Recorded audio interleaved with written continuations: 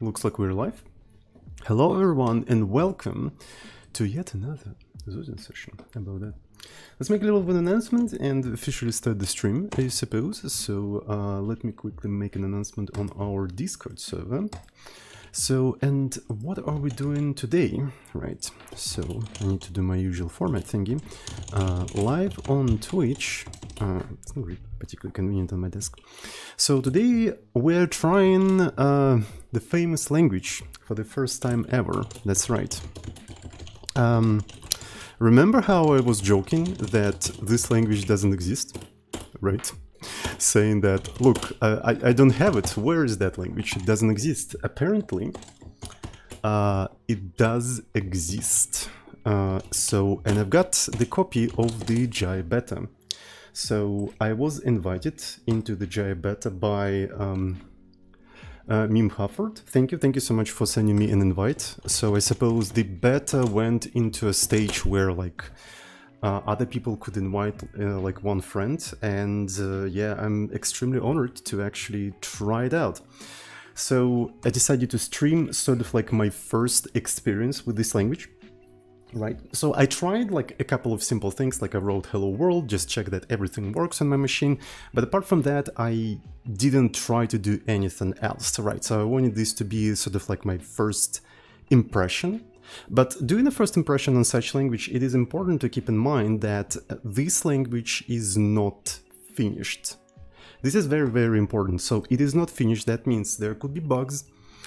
Some of the things, as far as I can understand, a lot of things in this language will be changed in the actual release, right? So the syntax is not finalized, some of the semantics are not finalized, some of the things are missing because they're not implemented, there could be bugs because the language could be changing, and so on and so forth. So it is quite important to keep that in mind while doing the first impression, right? So whatever you see here on the stream might be actually different in a public release. So it's very, very important because, again, the language is not finished.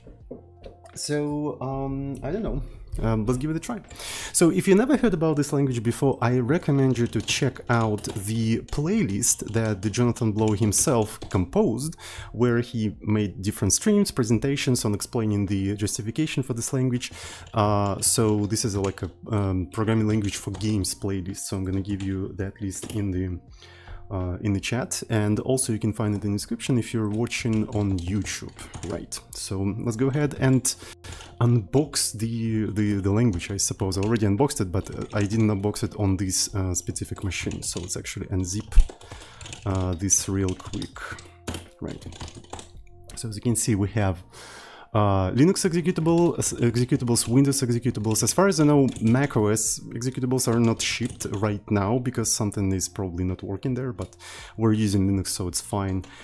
There's also a lot of examples, and there is also like a pretty extensive tutorial on how to use different features of the language, though if I understand correctly, not everything is documented properly because, again, the language is not finished.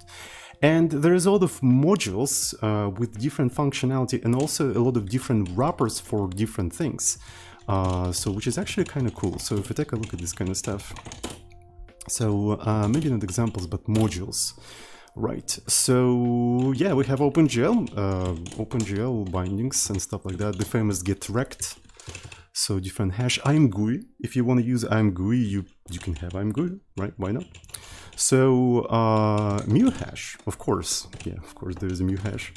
Objective-C, probably for metal stuff. I don't know, I never actually developed for macOS, so I don't really know how stuff works there. There's SDL, so if you want to use SDL, apparently you can do that.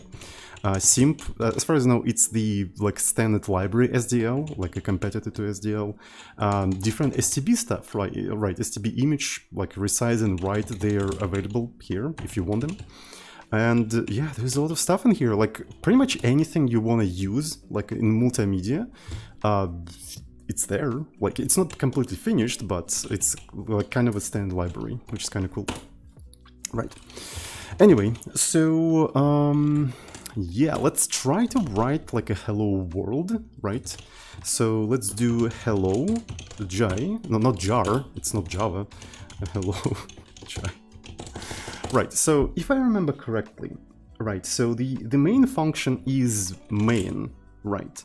And then you sort of say that it's sort of compile time equals, right? If I remember correctly, double colon is sort of like a compile time equals. And then you define like a lambda function. So I think this is how roughly the syntax looks like, but I'm not 100% sure. And then you can do print, right? So you can say print and you can say hello world, and that should work. But as far as I know, it's not going to work because you need to include print from somewhere. Right, so let's actually give it a try. So I'm going to do dry bin Linux, and let me try to build this entire thing. So as you can see, yeah, so print is not defined. I don't really remember where it is defined. We can go into the modules, and I think it's defined in basics, but I want to try one cool thing. Right, so what if I search for print double colon? So I saw that trick in the One Life's Left stream. So he suggested, like, if you want to find the definition of a function in this language, you can just like grep for the name of the function colon colon, and that way you can find all of the definitions quite quickly, and there you go. So print is basically located in basics, all right, so, and if I remember correctly, you just import this thing, so you say basic. Right, so if I try to, I want you to compile it. All right, so there we go. Semicolon is required. Okay, sure. And yeah, apparently it managed to compile this entire thing. Right, so let's give it a try. So we've got an executable. Right, so that's pretty cool. Let me take a look. So it's a ELF64-bit executable, so it's a native executable. Dynamically linked, not statically linked though, with debug information, and it's not stripped. So I suppose I could be able to GDB it, but maybe I also have to have a special flag, I'm not sure. And let's take a look at what it depends on. Right, so what libraries? It doesn't really depend on much. libpthread, because we're living in 2022, right? So you need to have multi-threading. We also depend on the math library, right? Of course, it's language for the games. You need math to write games. If your game doesn't require math, well, what kind of game is it actually? I don't know. Maybe something very discrete, because usually libmath is needed for continuous stuff with floats, you know, sine, cosine, and whatnot. So libc, of course, libdl and librt, probably for dynamic linking and stuff. So it doesn't really depend on much. And if we take a look at hello, there we go. Here's hello. Oh my god. I'm sorry. You're not supposed to say hello world. You're supposed to say hello sailor. How could I forget? How could I forget? You're supposed to say hello sailor. I'm really sorry for such a disrespectful language. But yeah, there we go. So, yeah, there we go. Hello sailor. Hello everyone. So far so good. I really like how this language actually just works, right? So that's actually pretty cool. Some board, yeah, so essentially like any discrete game, like board games probably don't need mathematical library of C, right? Because it's primarily focused on floats and stuff like that. Yay, Lan6, thank you so much for Twitch Prime. Thank you. Hello everyone. Welcome. How are you guys doing? So,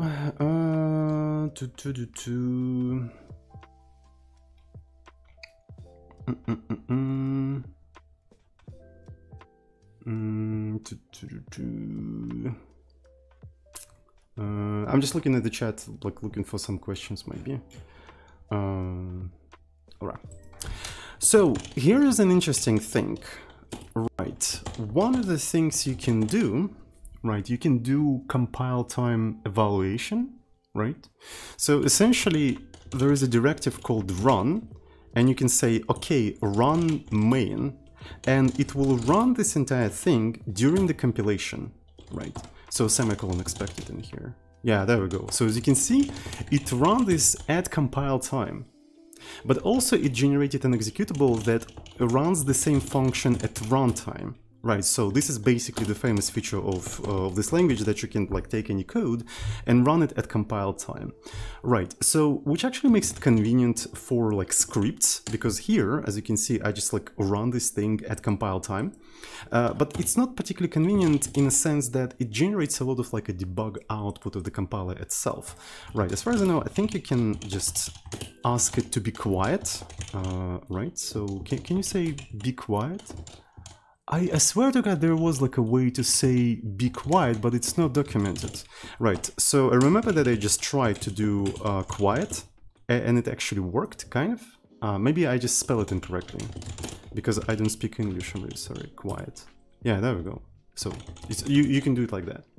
Which also probably means that you can take this thing and create a shebang out of that. Right, but here's the interesting thing. The hash is usually used for the compile time directives, right?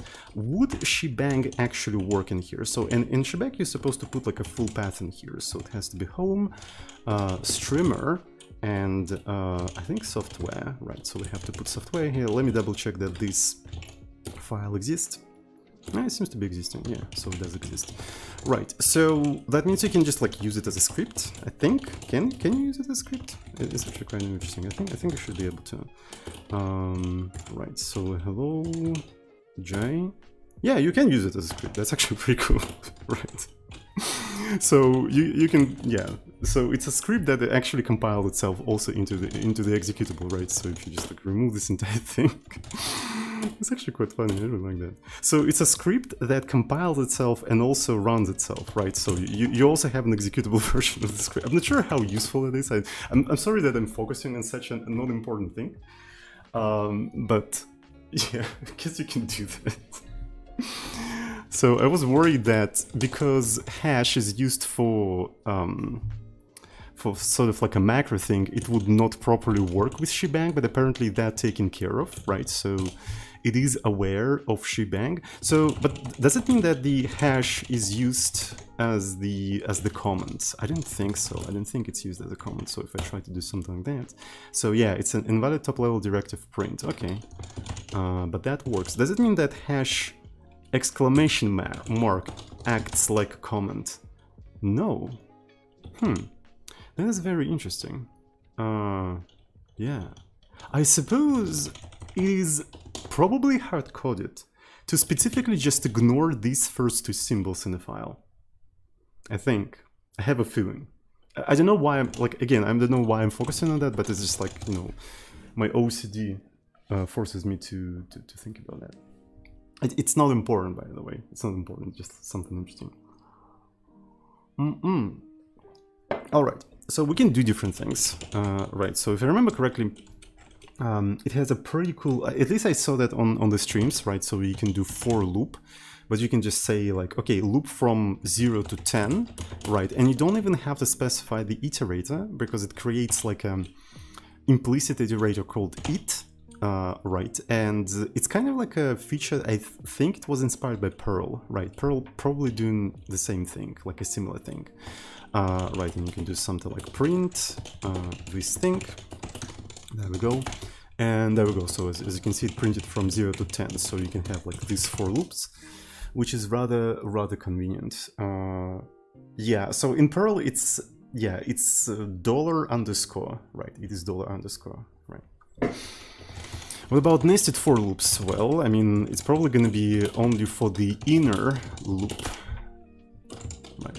So, and if you want to have a name, I suppose you have to do something like this, I think if I remember correctly, right? Because all of my knowledge of this language comes from just watching streams, right? So I'm like trying this thing for the first time, essentially. Okay, so let's actually try to do something interesting. So there's also .build folder, right? So it creates some sort of .build folder where it puts some objects files, right? And if we take a look at object files, they are ELF files, okay? Because we're on Linux.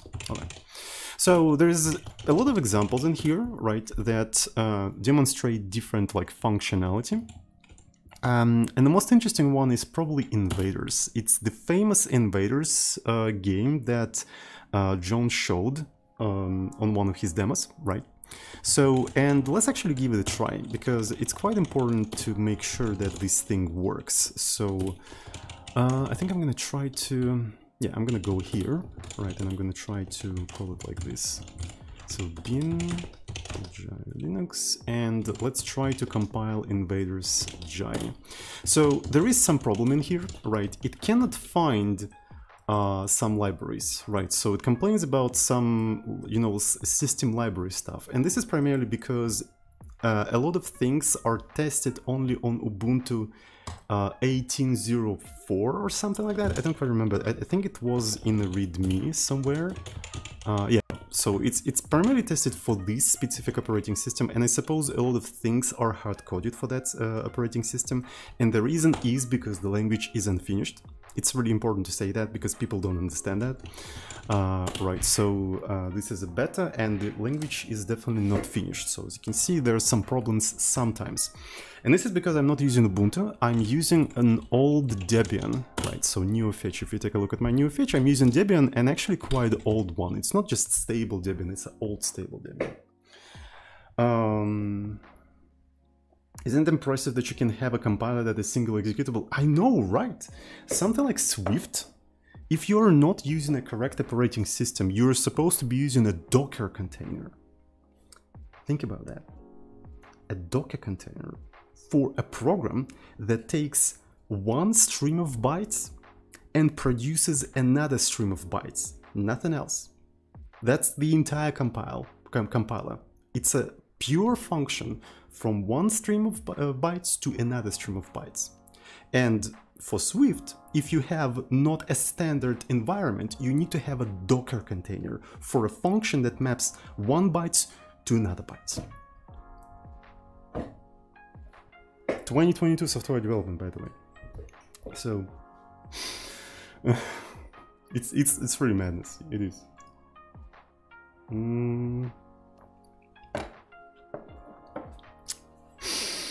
Job security easy, exactly. John, oh, he fixed it. I saw his streams. I actually caught his streams like at the end, and I didn't really know he actually fixed everything. So I suppose it's actually pretty good that he fixed it. All right.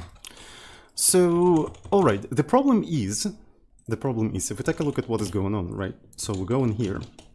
So it uses the system library libgl for GLX, not GLXX. I need to speak English in here.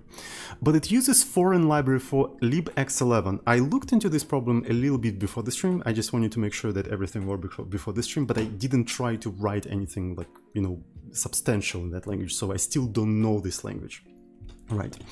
So, and what that means, I suppose that means that it's going to be using this libx11 library that ships with the compiler, right? I suppose that like it just pre-compiled things, so you don't have to like, you know, have it system-wide, but that causes problems, right? Because I think this thing depends on something that I simply don't have, or depends on something. Yeah, so it causes all sorts of problems. So the way I fixed it is basically I said, okay, instead of like using libx11 that ships with the language, use my system library, right? I think this is how it works. And that actually fixed the problem. So now I should be able to compile the entire thing. Right, so that's the only problem I encountered with this language so far, and it's understandable. The language is not finished, and I'm using the environment that is not tested on. Right, so this thing was tested specifically on Ubuntu, and this is like an old Debian, so it's completely understandable that it didn't work on my environment. So what I had to do, I just had to say, just use my system library. Maybe I can do that without modifying the standard library, I don't know.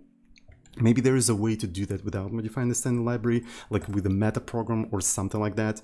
But for now, I just like modify the standard library and it's fine.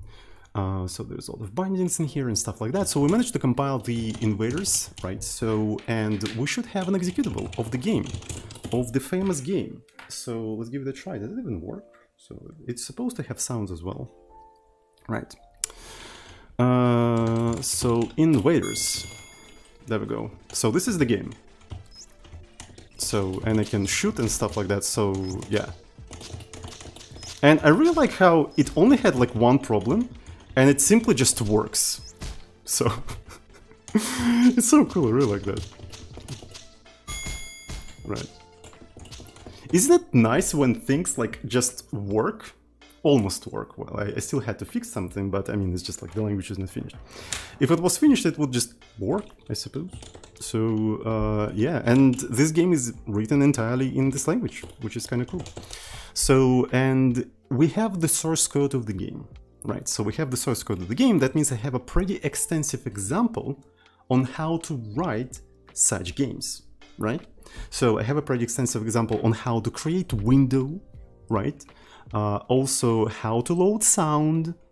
And this is a working example. I can just run this example and see how it works, right? So I can load different sounds.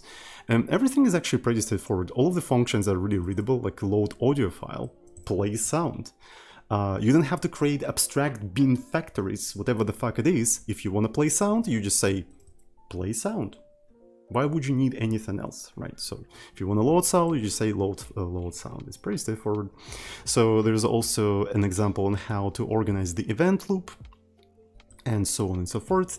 So since I have such an extensive example on how to write simple games in this language, so I thought, why not just implement a simple game as the first project in this language? I mean, this language was designed for game development. And I think it would do it a justice to implement a game in it, right? So because that's what this language was designed for in the first place. Though the thing that is designed for games is applicable to more things, right? Because game is not what people think, right?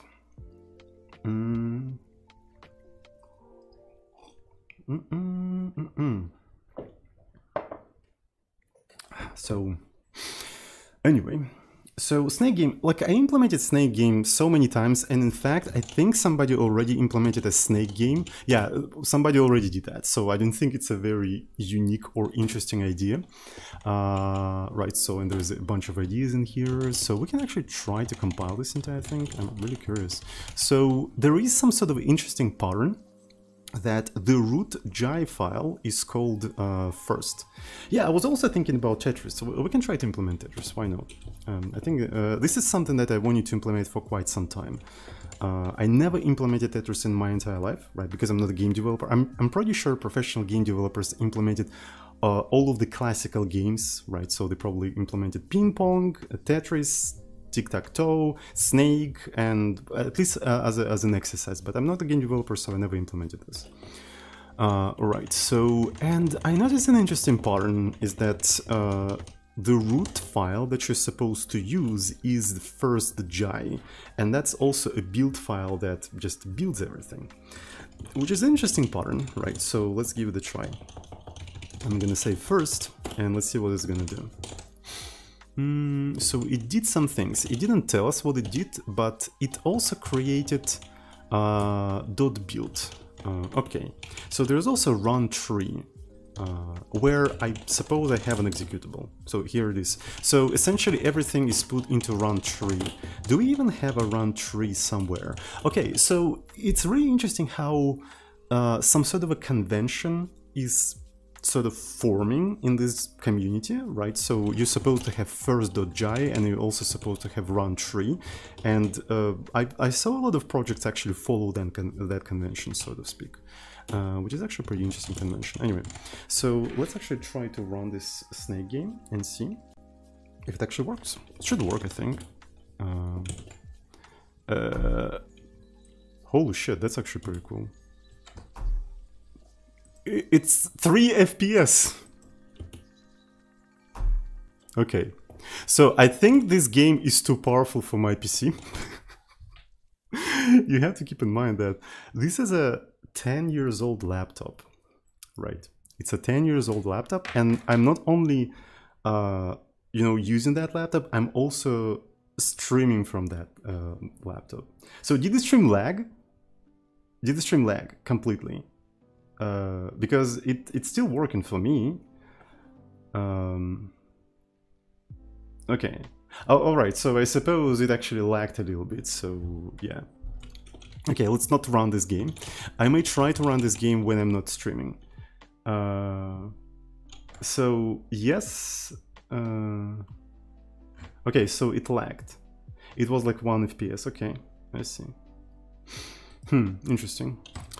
Alright, so let's not run this game because this game is too powerful for my 10 years old PC, actually laptop. Alright, if I show you one more time, so here is the new fetch, right? So it's a Lenovo B510, and this is my... And what's funny is that I don't even have a proper drivers for my NVIDIA card, right? So I'm using the built-in graphics card that comes with Intel. So it is what it is, and it isn't what it isn't. This is because I'm not a game developer, right? So I don't need like a fancy hardware for work, and on top of that, I just don't have any money for better laptop. So that's a primary reason. Anyway, so let's actually try to make a game, right? So a simple game, not as powerful as the Snake game, but something closer to Invaders, right? So, and let's create a Tetris, right? So I'm pretty sure nobody created Tetris, so I'm gonna actually double check. Let's actually find file, not necessarily file, like anything. Like let's find something that contains Tetris in its name, like anything that contains a Tetris. Okay, so nothing in the entire compiler contains word Tetris, regardless of the case, right?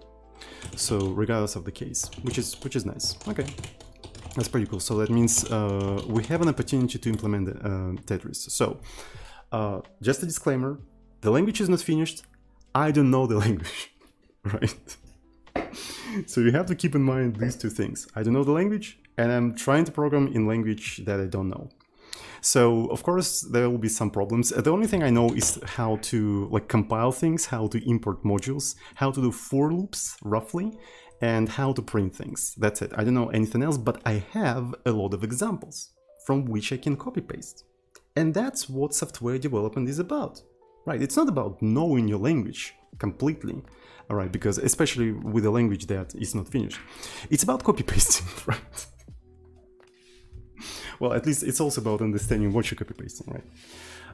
Okay, thank you for all the subs. People are subscribing and I forget to acknowledge them. So thank you so much, Yaelan6, I already acknowledged that. I'm a robot. Thank you, thank you, thank you. Stanlesism, Columna1, thank you, thank you, thank you. Really appreciate all the subs. All right, so let's go ahead and maybe create a folder, right? Maybe create a folder where we're going to be doing the Tetris stuff. So I'm gonna go to my probe and let's create Tetris Jai, right? Tetris Jai. Okay, and I'm gonna do Tetris Jai. There we go. So, and in here I'm gonna write a hello world, right? A basic hello world. I keep forgetting, like I have a reflex to put these parentheses in here and do it like that, but you're supposed to do it like this. So I suppose the idea is that this is compile time equal and main is equal to a function, to a specific value of a function. Hello Zoro, thank you so much for 14 months. Thank you, thank you, thank you. Okay, so print hello sailor. Right. So, and let's try. So software, Jai, Bean, Jai, Linux, Tetris, Jai. Okay, so we're supposed to put a semicolon in here. Cool. So we have a hello world. So let's open the Invaders example. I really like the Invaders example because it doesn't really follow this fancy convention of having first.jai and also run tree, because I haven't studied that convention yet, so I don't know about it. This Invaders, it just like has a main, and that is basically it, right? So this is where it starts. So it also keeps track of the time. I'm not sure if I care about tracking time right now. Right, so I'm probably not going to do that.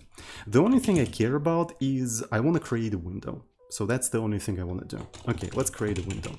Right, so there we go, I copy pasted. So I suppose we have like named parameters in here, which is rather cool, right? It's like in Python, right? It's named parameters like in Python. It's pretty cool.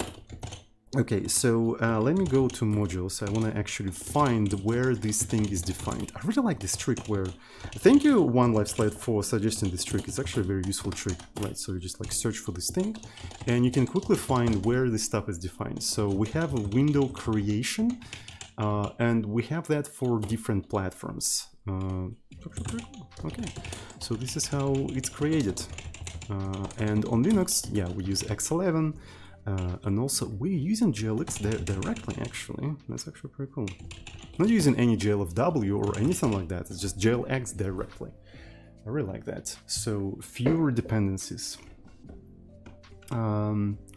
Miracle, thank you so much for the sub. Thank you, thank you, thank you.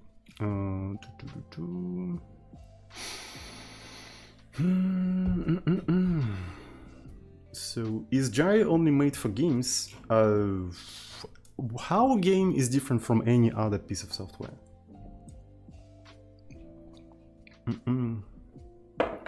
So the first Jai, I think, was more prevalent early on when there wasn't such a fully featured default meta program. You basically had to write a build program yourself. Oh, basically it's an old convention. For some reason I thought it's a new convention. Apparently it is an old convention, okay. If you did anything outside the norm, but now I find you rarely need to, okay. Games need to actually be performant. Yeah. All right. So that means I have to include window creation. Do I just like directly include? Oh yeah, apparently I do. Like it's literally the name of the module, window creation. Okay, it's pretty straightforward. I really like how straightforward some of the names are.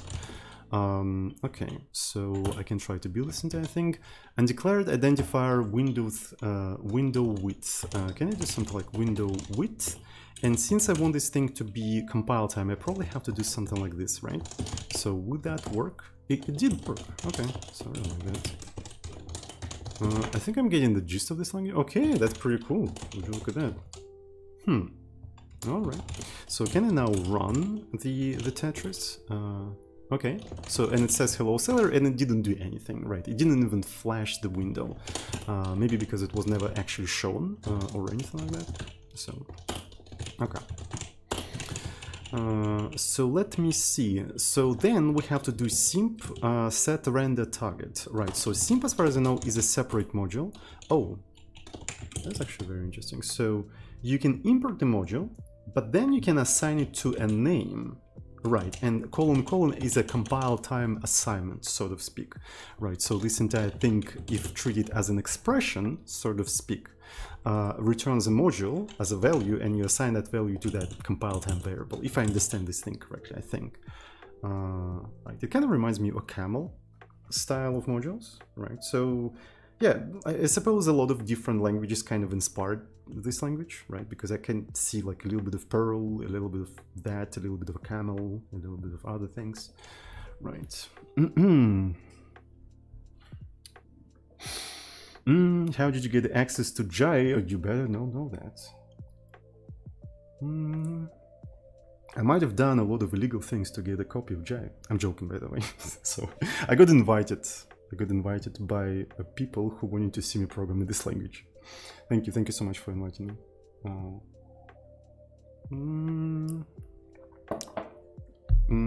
How long have you been programming for? In this language? I've been programming this language for 33 minutes. Exactly. So yeah. Anyway. Oh, Kolonetko, what's up? What's up, Kolonetko? Alright, so let's try to do that and set render target. So suppose once you created the window, you have to set the render target. But here's an interesting thing. What does it do though? So let's do grep set render target. Set render target. Where is it? Okay, so there's a backend for that, and there's at least two for them. Oh, it has a function overloading. Oh, that's actually very cool. By the way, you know, I forgot to create like a shield behind my camera. I always put something behind my webcam so I know what you can or cannot see, so I can adjust things on the screen accordingly. So it's actually very important. So sometimes I don't know that you cannot see something. All right, so it supports function overloading. It's actually pretty cool. Okay, so set render target. It initializes some sort of a global state, I can see, right? Okay, I guess. So probably it's abstracted away from me, so I probably shouldn't think about it too much. Okay, so let's try to compile this entire thing and also run it. And I saw a flash. Oh my god, I think I saw a flash. I think I saw a flash of the window. It's actually quite surprising that, like, yeah, I already created a window for a fraction of a second, which is already kind of impressive. Can you do the same thing in Python? Right. You have to set up a virtual environment. You have to make sure that native dependencies properly compile when you do pip install and stuff like that. And it may not work at runtime because you don't have a specific DLL or whatever. But here, I just created a window, I suppose. I mean, I had some problems with DLL, but it's understandable. Right, so... Isn't that cool? I think it's pretty cool. Okay. So we create a sound player. I don't really want to have any sounds right now. So, and this game is not Invaders. This is a Tetris, right? Okay. So loading sound. I don't want to load any sounds. You might think, hey, we can auto-generate this kind of thing from a list of strings with metaprogramming. We could, but this wouldn't allow us the freedom to change file names. Or rename a variable would break, or renaming a variable would break the game in an intuitive way because there would be no corresponding sound file. So we do it the simple dumb way. A shipping game would have some kind of asset catalog where you would use handles, or maybe just a string names when you play sound effects. Right. It's a simple game, a simple solution for a simple game. I do agree with that, actually. Okay. So we just initialize something, so init textures. What I'm interested in is organizing the event loop. Okay, so here is the event loop organization, which is nice. Should quit the game. It's a global variable that just tells you whether you should quit the game or not. Right, I'm not sure if I want to make it a global variable. I usually make them like local to the procedure, but it doesn't really matter. So I suppose it does a little bit of like a type inference, right? So you define a variable and it infers the type as Boolean, right? It's like in Go or something. It's kind of interesting, right? How you program this language and you notice like different things from different languages, right? Like Python, Go, Camel, Perl, and stuff like that. That's actually pretty cool. Right. So especially if you try different languages, right? Okay. So while not should quit the game, we keep polling events, I suppose, right? So in here we clear the render target, and I'm not really sure what the hell is that. Maybe this is a background color. This looks like a background color for sure. Right, so maybe I can give it a try. Clear render. Okay, so it's not here. So let me find clear render target. Right, so and here it is, and yeah, there you go. So I like how simple everything is, right? So right, in OpenGL you would do something like that. If you had different backend, right, you probably would do something else, but yeah, it's just like abstracted away stuff a little bit. Okay, so let me see. Invaders, I'm probably going to be using the same background color because why not? Update window events. I'm not really sure what that is and where is it coming from. So is it part of the game or is it something that we have to... It looks like it's something from the simp itself, right? Is it? Is it something? Okay, so it's probably update window events. Okay, it's something from the input. Okay, that's very interesting. So, and we do include input. Okay, which is nice. All right, so let's actually do that.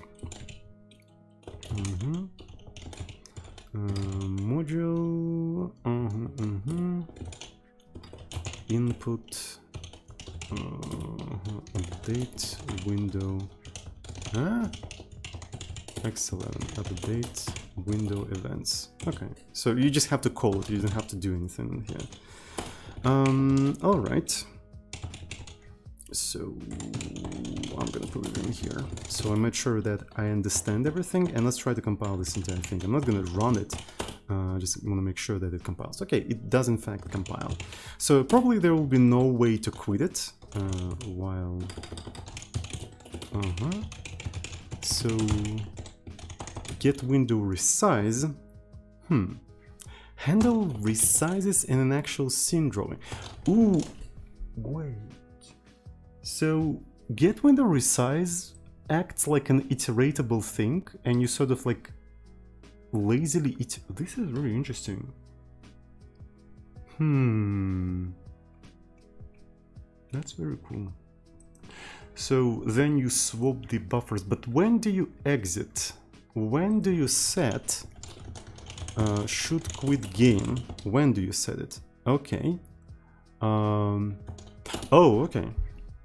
So you have something called events this frame, and you iterate each events this frame, and then if it's quit, you just quit and that's it. But what the hell is events this frame? It's like boy next door, but events this frame. Okay. So let's give it a try. I'm gonna try to grep this thing one more time. So where is it coming from? It's only coming from gamepad, and it's commented out. This is kind of sus, so it could be something from the... Maybe it's generated. Maybe it's generated somewhere from the modules.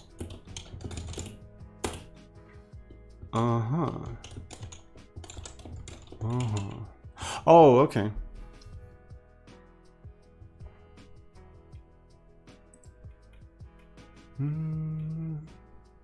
So I suppose this is the problem with this kind of stuff. This might be a pulling into the scope. Maybe. Oh, okay, I found it. I found it in the input. Oh, okay. Okay, because it's not a... Yeah, you have to keep in mind whether you are searching for a function or a variable, right? So for a function, you would search for double colon. For a variable, global variable, you would search for a single colon. So yeah. All right. So we found this thing, and it's just like events this frame. Okay. So, and then you can just do that. All right. Events this frame. So we have invaders simulate, and we just run this thing every frame. And I suppose in events this frame are cleaned up after simp swap buffers. So I suppose that's basically what's happening in here. Okay, so far so good. So far it is understandable, right? Or maybe it's reset in update window events, I don't know. So who knows? Events this frame, and this is the thing I want to do in here, right? So let's actually do it like that. Should quit game is going to be true, and I guess that is it, right? So do we need anything else? I don't think so, actually. Let me try to compile the Tetris. So we forgot the semicolon. Anything else? And everything seems to be compiling, right? So there we go. Easy. GG, easy. So really like if you have like enough experience in programming in general, right? So in C++ or in Rust, this is actually relatively straightforward, I'm not gonna lie. Especially with a lot of examples. I really like that there is a lot of examples, right? Because it's quite often just like easier to like look up how something is done rather than reading like you know, some sort of essay about somebody's dog. I don't know. Because that's how majority of documentation for me looks like, right? It's some sort of essay about somebody's life instead of like actual useful information, and that's why I prefer examples. And there's a lot of examples in here. I can just like copy paste next. It's pretty convenient. It's pretty convenient. Right. So we just need to learn how to grep things, right? So we just need to learn how to grep things, and everything is gonna be okay. So I suppose also simp is abstracted away, right? So that means these programs should also work on Windows, right? So it should also work on Windows. Pretty cool. Alrighty. So what do we want to do? I want to try to draw something, I suppose, right? What can I draw though? Invaders, invaders simulate. Right. So let's take a look. Invaders simulate. To simulate invaders. I really like that there's invaders simulate, So there's function invader simulate, and there's also functions simulate invaders. It's two separate functions. I really like that. Okay, simulate invaders. There is probably some sort of a convention in here, right? There's definitely some sort of convention that allows you to distinguish between them, but yeah, if you don't know this convention, it's kind of interesting. Okay, so here is the computation of the distance. So once we're simulating them, we're not rendering them. So we're probably rendering them in a different place. And the question is, where do we render them? So if I do render, just word render. Render sprite quad centered. Right, so here's the function. It accepts a texture, so you can set particular shader for a texture, but which shader?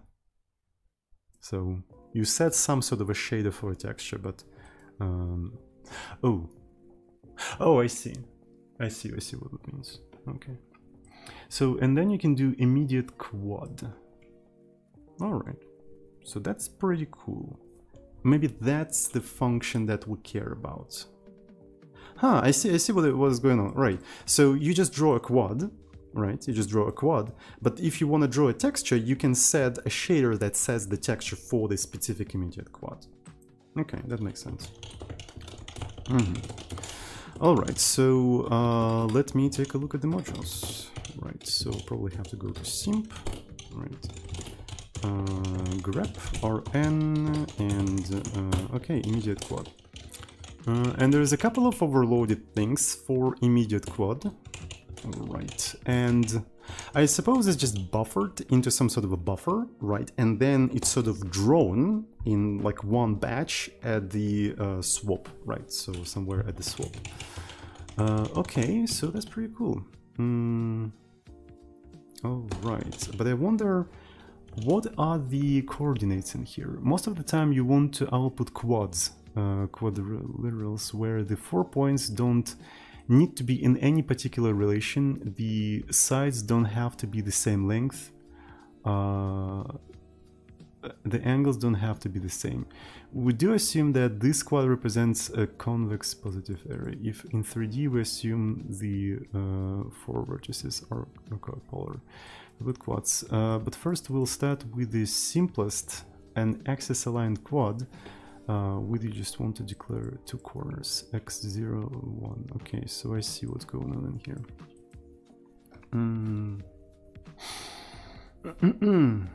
Wait till chat figures out there is also a getRect module. I mean, we saw that. So, and it's actually spelled with C, not K. Right, so it's actually getRect.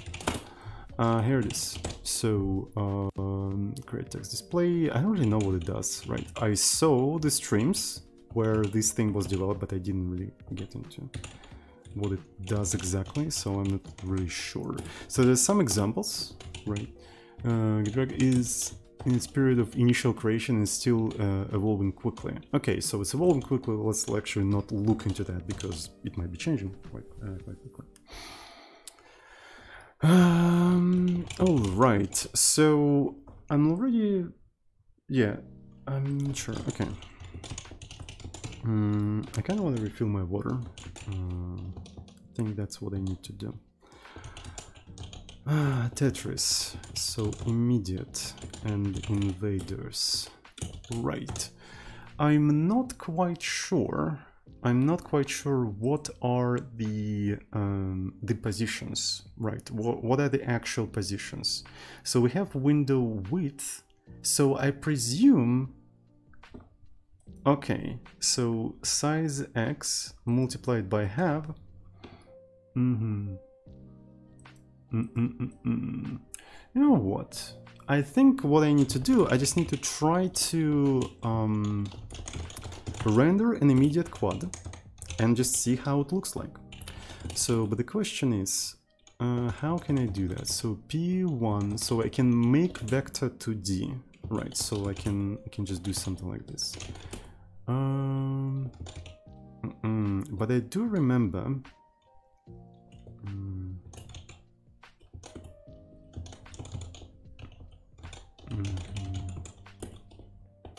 I kind of want to try this one.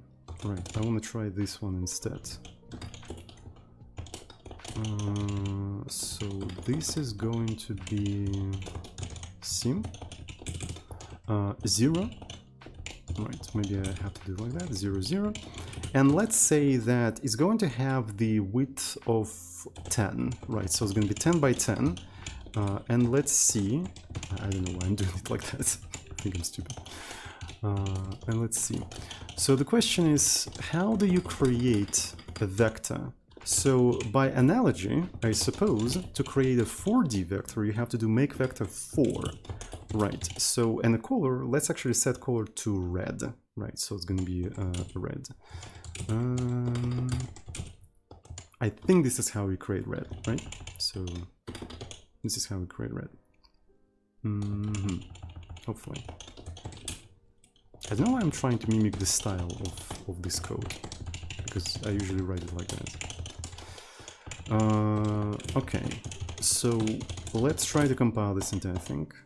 Is it going to compile? Okay, undeclared identifier make vector 4. Let's go to modules. Right. Grep. Alright, make vector 4. So it's located in math. Alright, sure. I don't know what I'm doing. Excuse me. Yeah, there we go. Compiles. It's pretty cool. It's pretty cool. Okay, so let's see if we'll be able to see anything. Right, we're looking for a red square. We don't see shit, which is rather interesting. Right. Oh, and we got some weird stuff. Assertion failed. Try to immediate flash when no shader was set. Ooh, you have to set a certain shader. So immediate. Okay, so maybe I have to set a specific shader to actually set the color or whatnot. Right, but I want to make a small break, by the way. Right, so it's a little bit intensive, right? Because I need to keep in my head a lot of new information simultaneously. So.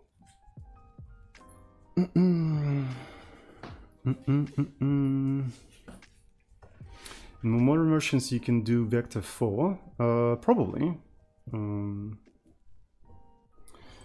So probably I can do that.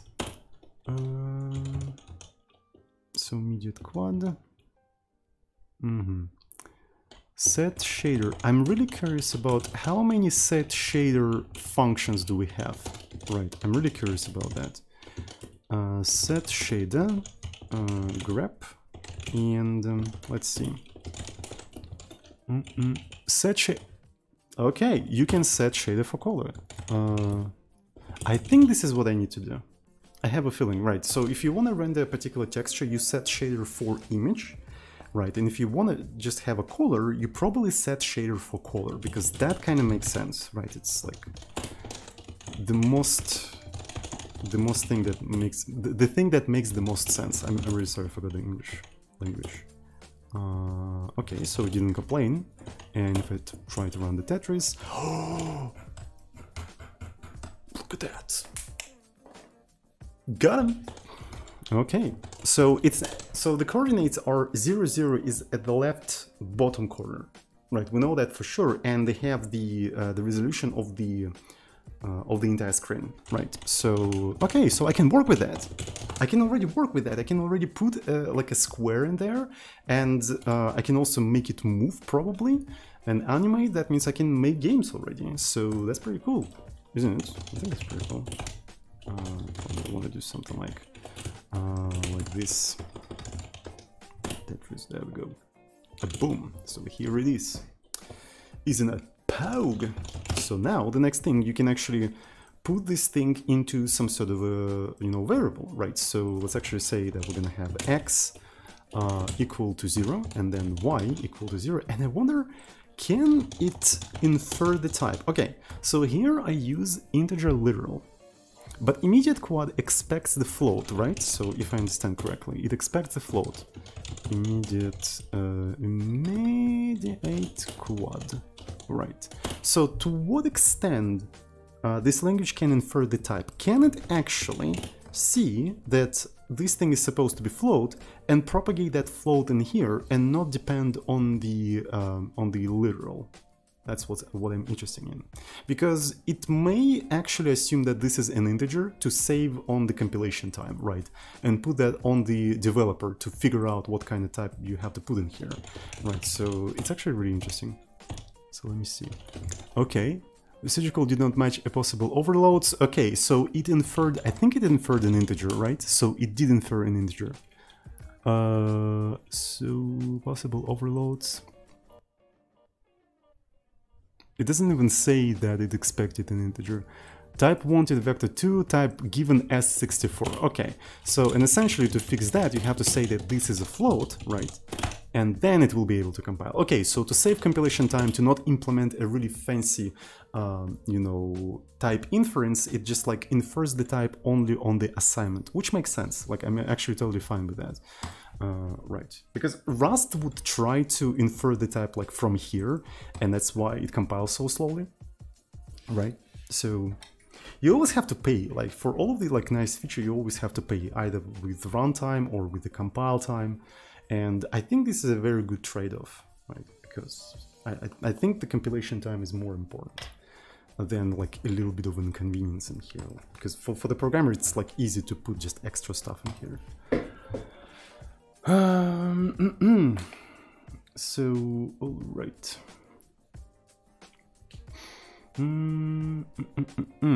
Okay, so what I want to do is just like, yeah.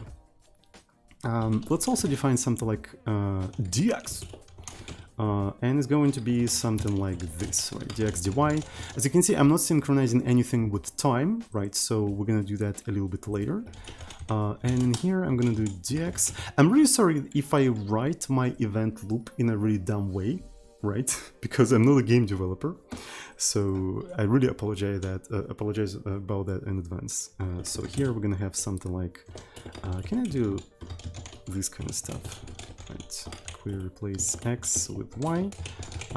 Right, I just want to see how this entire thing works. So, okay.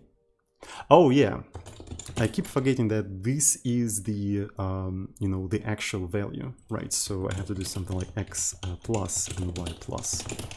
All right, so there you go. So now you can have a moving thingy. All right. So, and since this is a compile time stuff, I suppose I can say something like width is equal to 100. Maybe we can say quad size, and quad size is going to be 100. Right, and in here we can just put quad size in here. There we go. And it seems to be working. It seems to be working. That's pretty cool.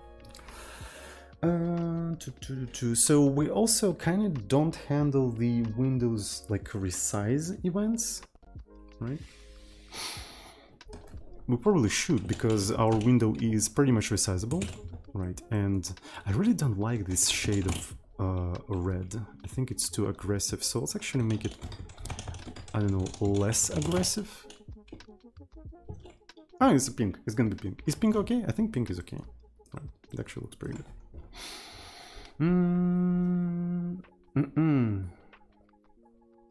Yeah. Okay. XX. Oh, so yeah, J has like a keys operator, right? So it basically, I think it converts the type in a C style, right? So it's a keys operator or something. There's also if X. I don't really know what this thing do, but yeah, I only started to learn this language, right? So I didn't really know much. I should probably go through the tutorials, right? So let me actually see. So there's a couple of like how-tos, not a couple, but a lot of how-tos, right? Almost that. Well, I mean, some of them are missing, but yeah.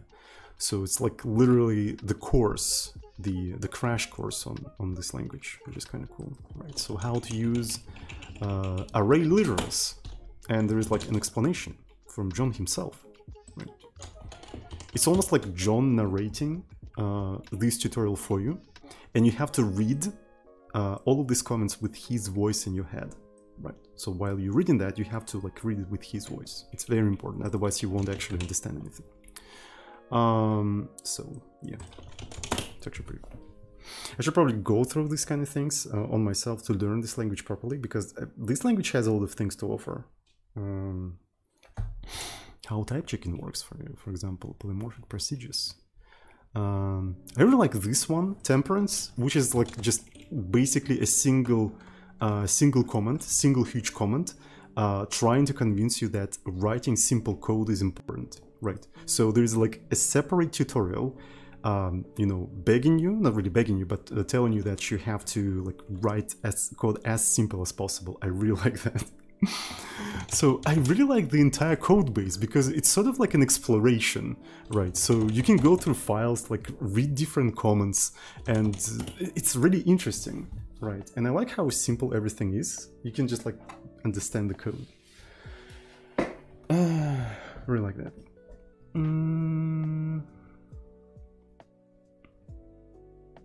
Okay. So what I was doing, I don't remember. Tetris. Jai. What I want you to do is my usual thing, where I would try to make the square bounds of the, you know, of the borders, right? So to do that a little bit more effectively, I'm gonna actually start a little bit like with a little bit of padding, right? So it's gonna be a little bit of padding. And every time I do something like this, so I suppose we have to do something like this. If x is, maybe let's put it this way, plus dx, right, is less than 0, or x plus dx plus quad size is greater than window width, right? We do have window width defined somewhere, right? So it was window width. If this is true, what we have to do is to do dx equal minus dx. By the way, I wonder, do I have to, can I just do something like this? Is that a correct code? Let me actually see, because yeah, so if does not require any parentheses, neither does it require any curly braces, which is rather interesting, which makes this a completely correct code, right? So, and it determines, right, the like condition and body by the end of the expression. So I suppose it tries to parse the expression, and as soon as the expression is done, it assumes the next thing to be a statement of the body. I think this is how this works, right? Because at least this is how I would personally do that if I wanted to do syntax like that. Okay, so query replace x with y. Kind of interesting, but I mean, I think Rust simply does not allow you to have ifs without curly braces, right? So I remember actually, right, main.rs, right? If I have something like this. I'm really sorry for writing Rust in JStream, but I just want to check it out. Right, so you can have a condition if true, right, and then you can do print ln hello, right? If I try to compile that, so what's gonna happen? It's Rust C, excuse me. I don't know Rust either, so I don't remember if you're supposed to. Look how fast the Rust is. Just look at that compiler. Just look at it. Sorry. Right, so it compiles. If I put something like this in here, I think it is not allowed in Rust. Yeah, it is not. Right, so you're supposed to have curly braces here. So this is how they solve.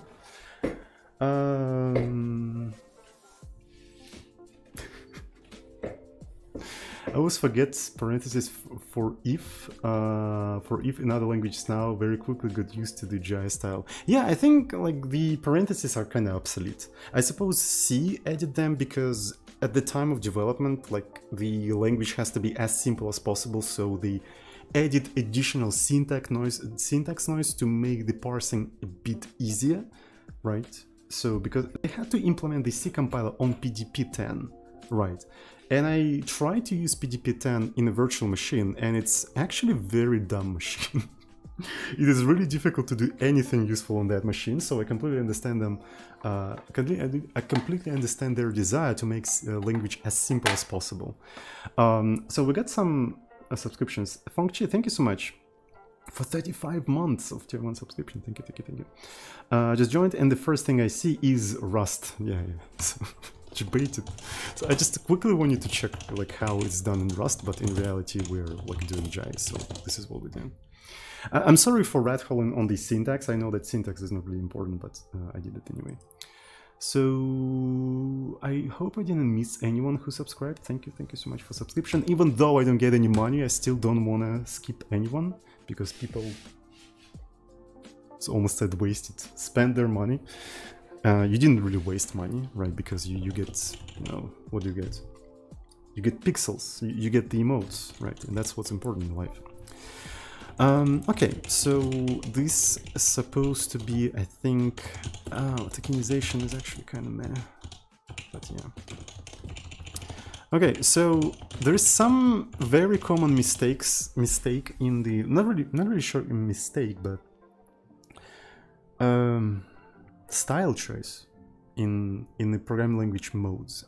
In Emacs, there is an action move forward and backward between words, right?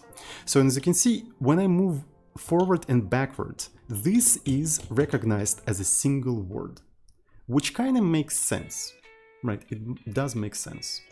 But some of the modes, like C++ mode, for instance, let me actually show you, which is actually super slow, but one thing it does right, it actually tokenizes things slightly differently. So if I say move word forward, it actually moves until underscore, which actually makes it a little bit easier to refactor things, right, as you can move between this stuff, right?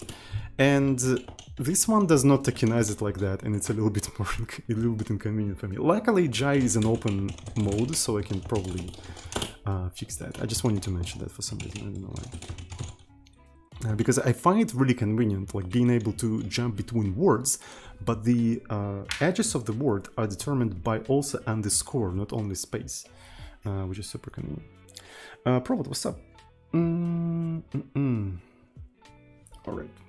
Anyway, so let me also maybe speed up the stuff. I can actually put something like velocity in here, right, and then say velocity, let's say it's going to be 2, right? Okay, so let me give it a try.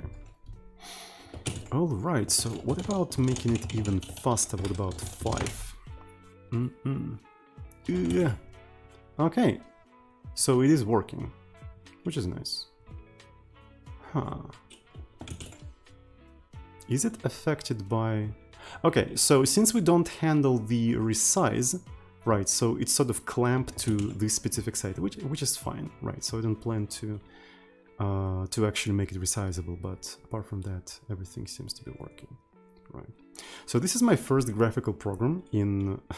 It's definitely not the Tetris. Like, it says Tetris, but it's nothing like Tetris, that's for sure, right? Okay, for Tetris we'll have to put some sort of a grid in here, I suppose. And also there is a corner hidden here.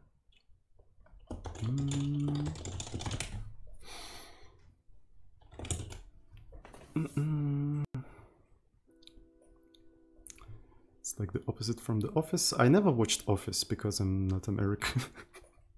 Sorry. Yeah. Okay. Can I draw lines, by the way? Or do I need to draw lines?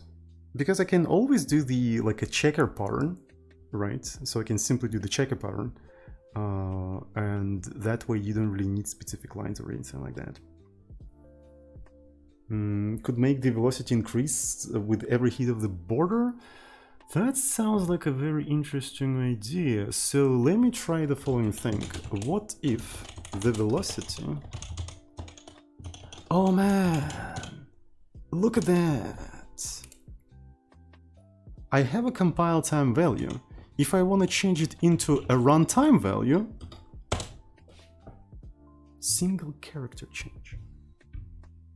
Honestly, the syntax of Jai looks kind of weird, but it's genius at the same time. It's sort of like designed around evolving the code in a particular direction. So you start with some of the things being hard-coded, some of the things being compile time. And then you obviously want to evolve them to be more flexible. So syntactically moving from compile time stuff to runtime stuff is very easy. And I really like that.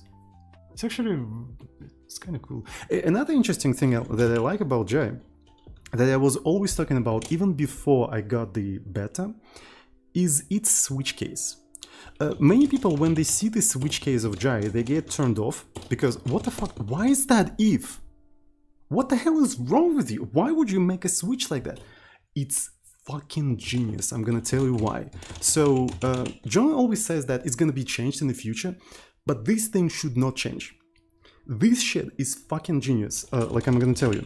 So one of the main problems, like syntactical problems, I do understand that syntax is like a very not important thing, but this is important. One of the problems I see in all of the languages is the problem of transitioning from a single if to a switch case. Right. So transitioning from if to a switch case is a very common thing that programmers do while they evolve the code. Right, so usually you start with something like, okay, I have if x is equal 69, I'm gonna do one thing. But then you realize that x can be not only 69, but maybe also 420, right? And then you do if else x equal 420, and then you realize I want to transition that into switch case. And now you have to rewrite like the whole construction, and it's like literally the whole construction just to get here. So 69, case 420, and it's so painful. And a lot of languages like don't care about that, and nobody ever solved that. Right, so now look how it is done in Jai. Right, you start with 69. Right, you start with 69. Then you realize, oh, so I can have more things. I'm gonna take this 69, case 69, boom, I switch to switch case. Just like that. So you want to transition from a single if to a switch case, you just take this thing and you move to a switch case, and that's it. And this is something that really frustrates me in Rust, because in Rust it's actually made even worse, right? Because you also have if let x something, which is even more difficult to transition to something like match x some whatevers, because they're so freaking different. This is genius, I'm telling you. When I first saw this thing, I was poked out of my mind because it's so fucking good. Yeah, it doesn't seem to solve it if you have else, but anyway, so I like it anyway for some reason. Yeah. Anyway. All right. So what I was doing.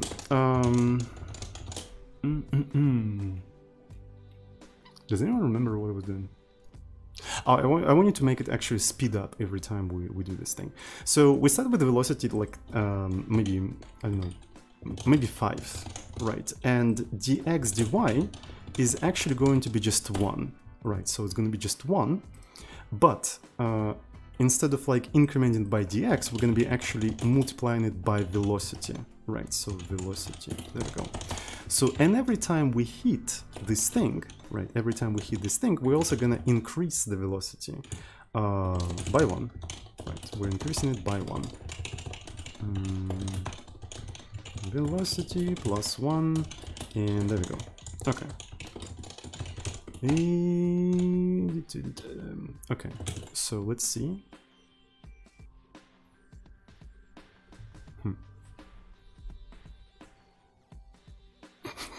It's going fucking crazy. What the fuck?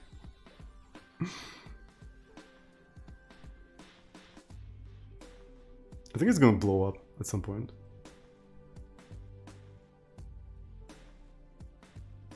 I think it's going to stop at some point because it's... yeah, okay. So it basically stops at some point because any movement is essentially moving outside, so it's not moving anywhere. Yeah. Okay. God mode. Yeah.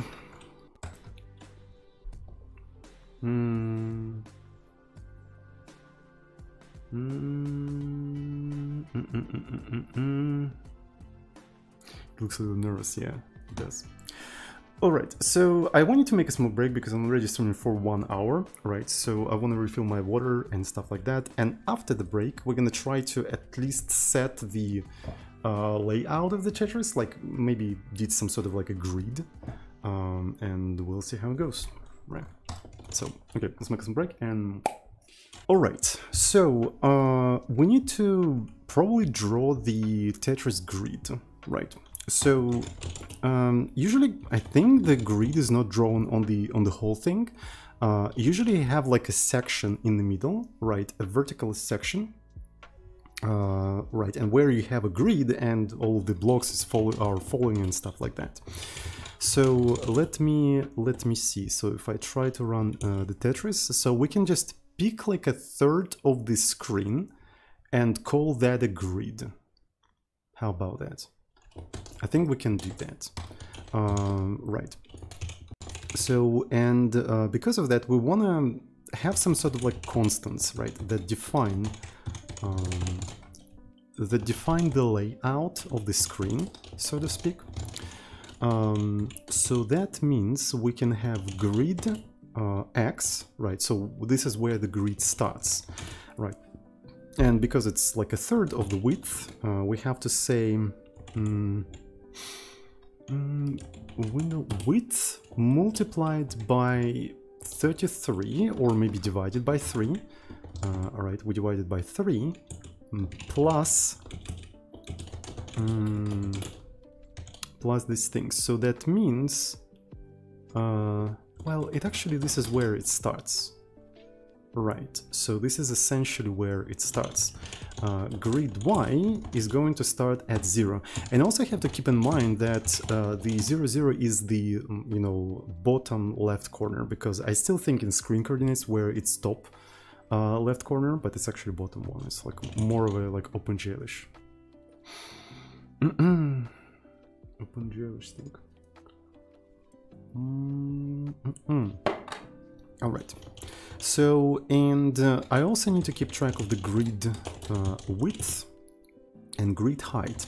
So I suppose I can call this a grid width, right? So this is a grid width, and because of that, grid X is the grid width, and grid height is the height of the entire window, right? So it's going to be window height. And we can also try to do the following thing, where I just select everything and align by this thing, and there we go. Look how pretty it looks. Really like that. Okay. So we have grid X, grid Y, and width and height. Okay. So I wonder if I can also make this some sort of a color, right? So can I say grid color, right? And then say something like this. People said that I can have like a struct literals. Do we have a tutorial for that? Let me actually see. So how to struct literals. Okay, so this is where we can have struct literals. Okay, so this is how you do them, right? I wonder if I can do a similar thing. Do I have to specify the fields for them? Do I have to specify the fields for them? Looks like I do have to do that, right? So, or maybe can I just do make vector 4 and hope that it's just gonna work at compile time? Let's try to find out. Let's try to build this entire thing. And okay, so it says attempt to perform a procedure call outside of the body of another procedure. Calls and many other imperative expressions can only occur inside procedure bodies. Here is the procedure B. Oh my god, this is... Thank you. Thank you for telling me where it is located. This is so nice. Wait a freaking second. Because that's why can't you just go there? Oh, this is because it's parsed with this thing. Okay, can I find file at here? 354. Okay, so because I want you to know the name of this thing, right? So I just want you to know the name of this thing so I can put it in here. And where is the definition of vector 4? It's XYZW, so I can try to do something like this. Might as well actually do it like that. X, Y, Z, W. Yeah, it's a very nice error message. I really like that. Okay, so type mismatch. Given float 32.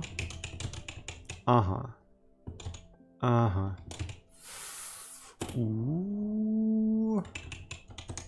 Make vector. How do you type wanted nary dot dereference type given float 32?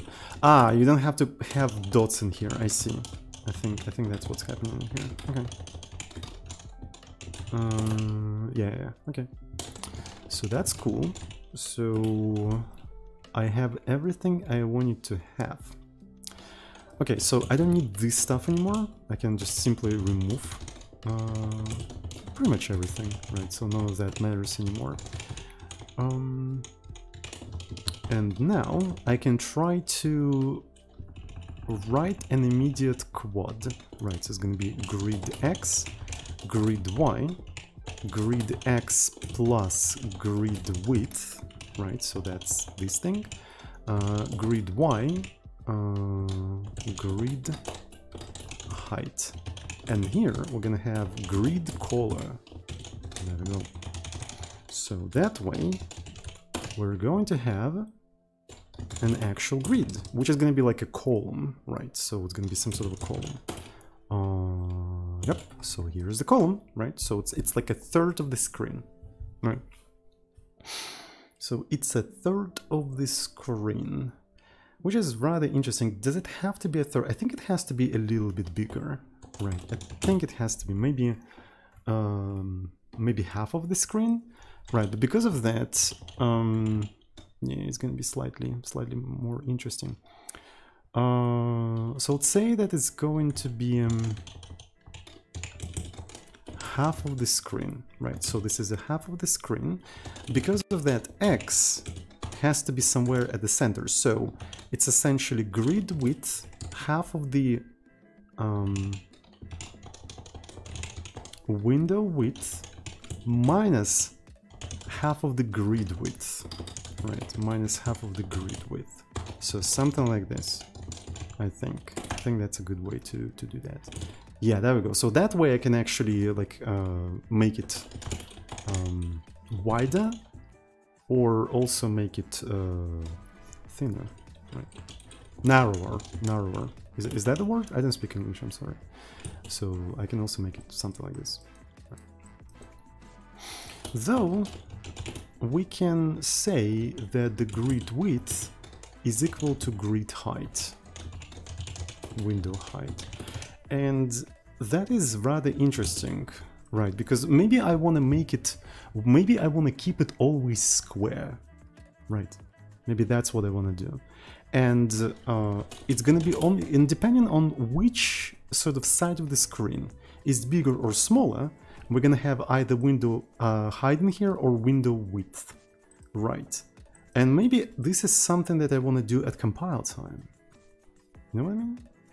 And I wonder how you do that at compile time. I know that there is something like if, like compile time if, which is rather interesting, right? So we can actually give it a try. If window height is smaller than window width, we do this thing.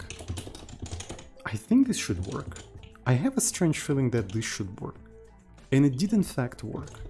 And then we can say otherwise. I suppose otherwise does not require anything in here, so it just follows. Otherwise we have to do window width. Right, does it still compile? It seems to be still compiled. Right, and now if I swap them, what if this is going to be 600 and this is 800? And just worked. Right, so this entire thing just worked, so I really like that. I really like how I can... Well, I mean, so far it doesn't really do anything that C could not do. No, C cannot do that. The preprocessor, I think, can it do that? I think preprocessor can do that. Yeah, it can do that. But it's still pretty cool, actually.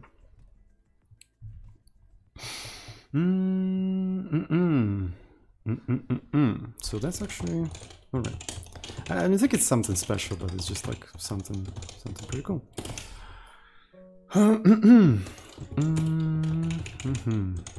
So, and that way we sort of keep it, you know, keep it square, I suppose. Though, is it really square? I think there's something fucked up in here.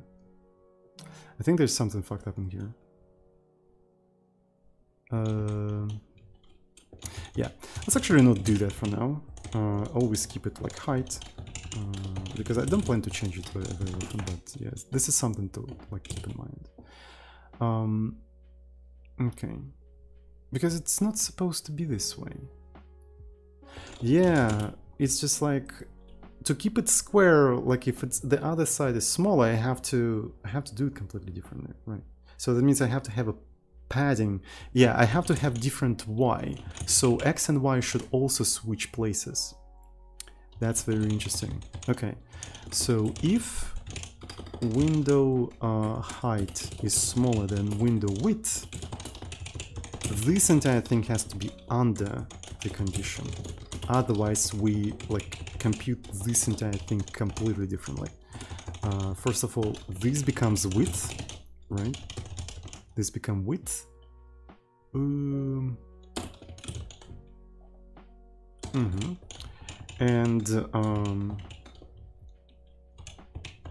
this becomes that. Okay. I think. So for now, if I put it this way, here it is. And if I swap them around,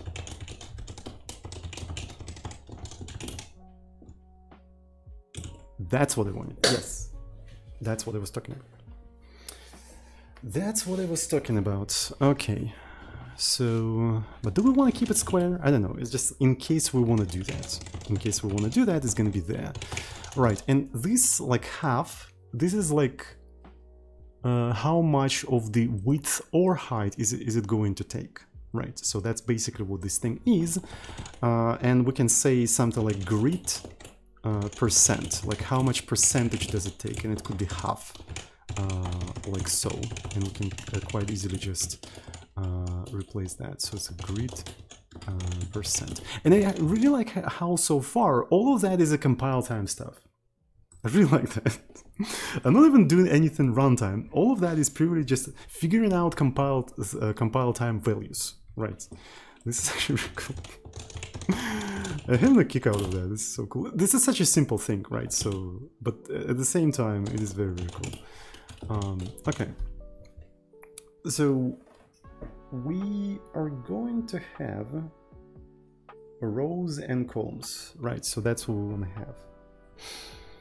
So a certain amount of rows, but since everything is square, we may just say that we have grid count, right? So if I say grid count 10, that means it's a basically 10 by 10. Since the entire thing is square, it's going to be 10 by 10. So here I'm going to say note, we are trying to keep the board. It should be called board, not the grid, but I already call it grid. Try to keep grid square for some reason. I don't know why. I just feel like it. Right, so that there's no particular reason to do that, but I just do that anyway. So grid size is essentially going to be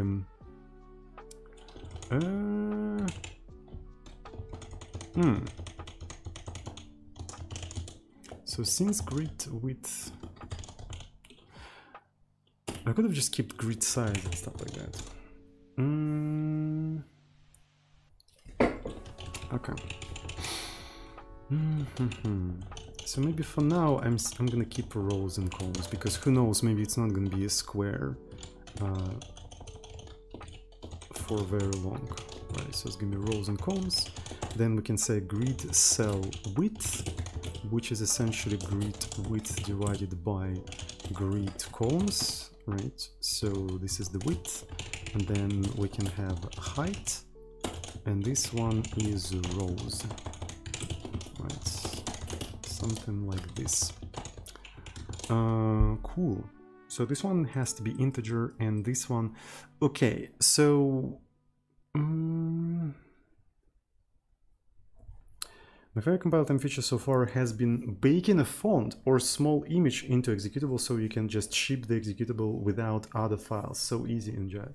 Yeah, so in C, I usually write the second meta program to do that, right? So there's a program, separate program, that takes the images or fonts, right, and generates byte array out of them, which you include then in your C program and then compile the second program. This is how we usually do that in C, which is really cumbersome, right? So in here, I suppose it's just like pretty straightforward.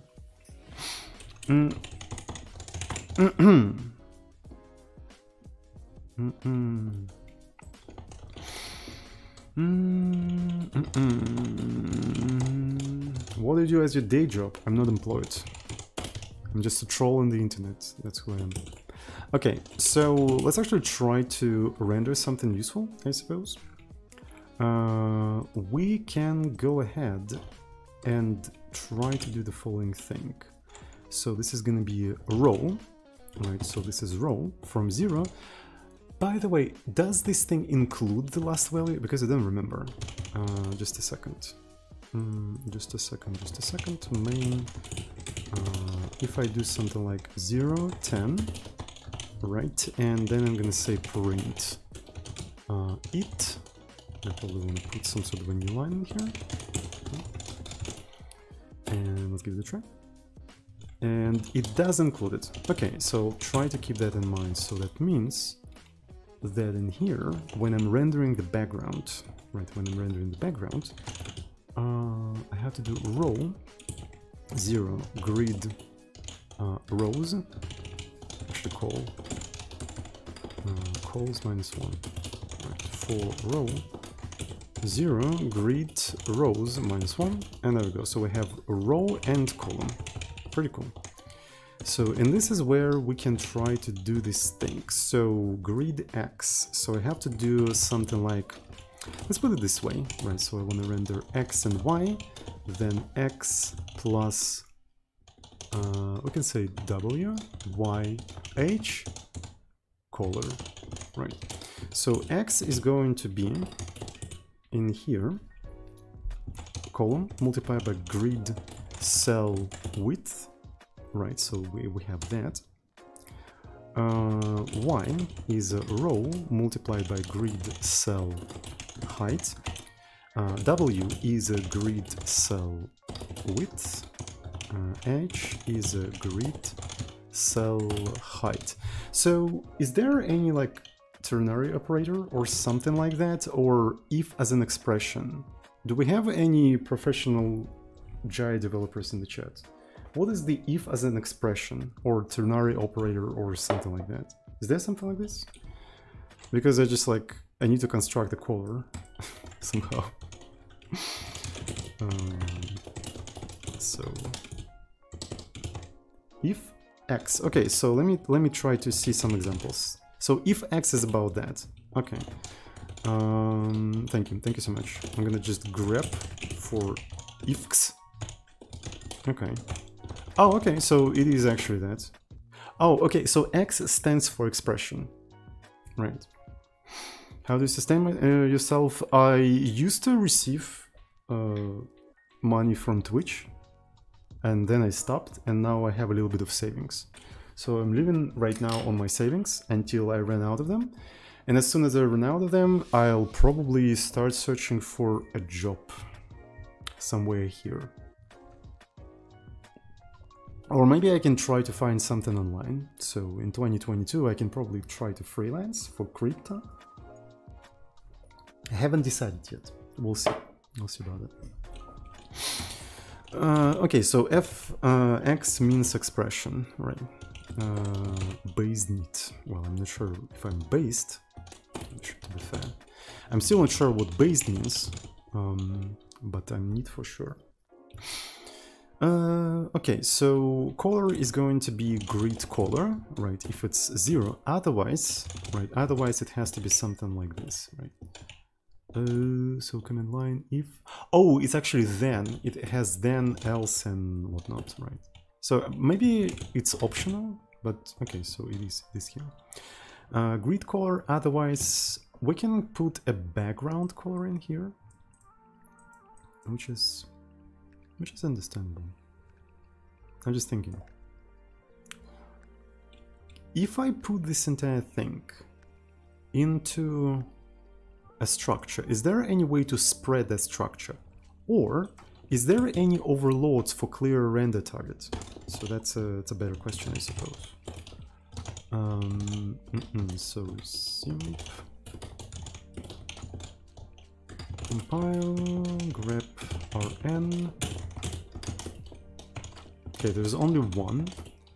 I can always overload that myself, but that would be kind of cool. If I had the struct, then I could just spread it like that, but maybe it's not important. It's just like it's a more of a syntactical, not important thing. So yeah.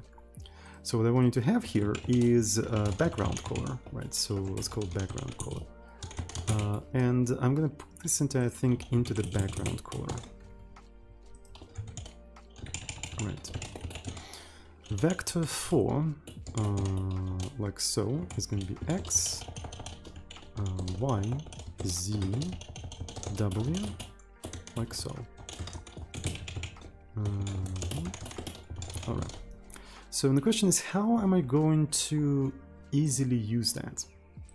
Can I do something very stupid as using background and then just x, y, z, w? Can I do that? It would be kind of cool if I could. So let me see. I heard about using, right? Undeclared identifier. Okay. So that worked. That actually worked. So what we have here. Procedure call did not match possible overloads. So what was the problem there, officer? So grid color is supposed to be vector 4. Oh right. Possible overloads. Type float wanted byte. Excuse me.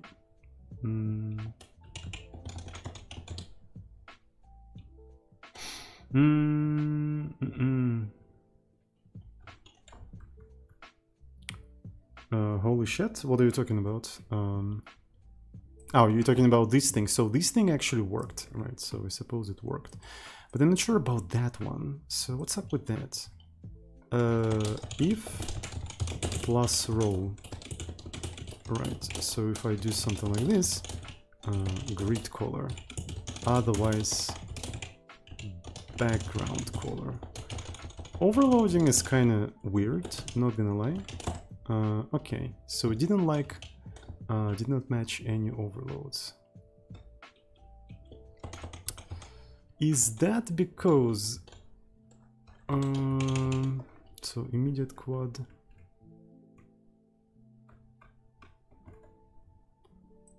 float but given S64. I suppose it has something to do with that, because calls and rows are integers, right? They're integers, but actually grid. I see what's going on. Grid color calls is this one. Grid width. What is grid width? I see. Okay, all of that is integers, but I want them to be specifically other things. So this has to be an integer, right? So this has to be an integer. But this has to be float. Does it have to be float? I kind of want it to be float, honestly. And I also want this to be float. Grid width and grid height. Or do I? I'm not sure. Maybe not. I still haven't decided.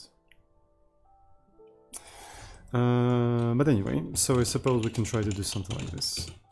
Right. Maybe I'm gonna just convert this stuff like that. I'm not sure if it's a good idea. It's because both of those things, they're integers. Right, they're integers. So let me see. Couldn't match possible overloads. Match here, here. Okay, so none of that worked. So let me see. I have another idea. So there's another interesting syntactical piece in here, right? So you can do stuff like that. You can specify the type, right? I think. Right, mismatch. Okay, so and then can I say XX like this? I can. Okay. Okay. So no problem. Okay, so I have main. And there we go. So I have a checker pattern, which does not respect the grid position. So we have to actually respect that. So if I remember correctly, grid X, right? And by the way, grid X is supposed to be float, I think. I'm pretty sure it's supposed to be float. I want to actually be specific about that. Can I do stuff like that? I'm pretty sure I can. Will it complain? Oh, it didn't complain actually.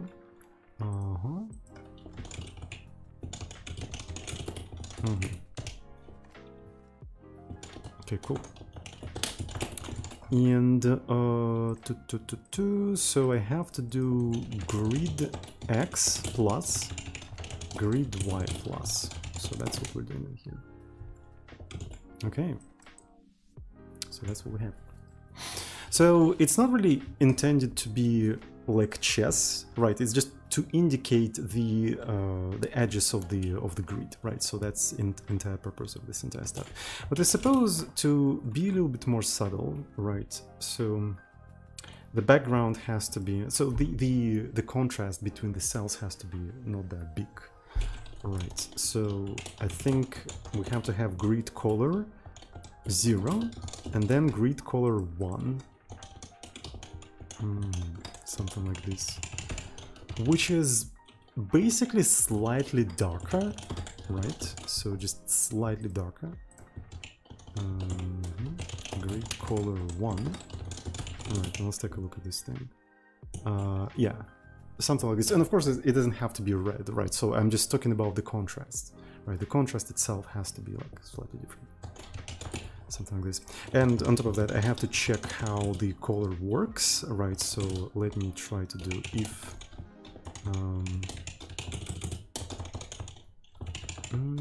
ifs, then grid color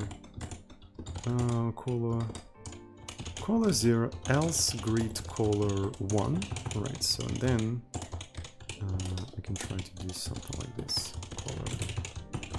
Okay, so we have here, and cool. I kind of want to handle the key Q. When I press Q, I want to actually quit, so maybe this is something that I want to do as well. So if I go into the invaders, key, events this frame, if event type keyboard and key, okay, arrow left, so I can yoink that. Alright, so we iterate through the events, then if the event type is a keyboard, right, and in here, so we have to do something like if else, and this is a good time to try to turn this into a case, right? Can we easily turn this into a case? Maybe we can, maybe we cannot, I'm not sure. So let me see, case, yeah, so this is how it's done. So it's gonna be like this, but when I do break, it's supposed to break from the loop, I think it's supposed to break from the loop, so it shouldn't be a problem. And then keyboard, alright, so this is the keyboard, and I can just like do something like this instead. cool.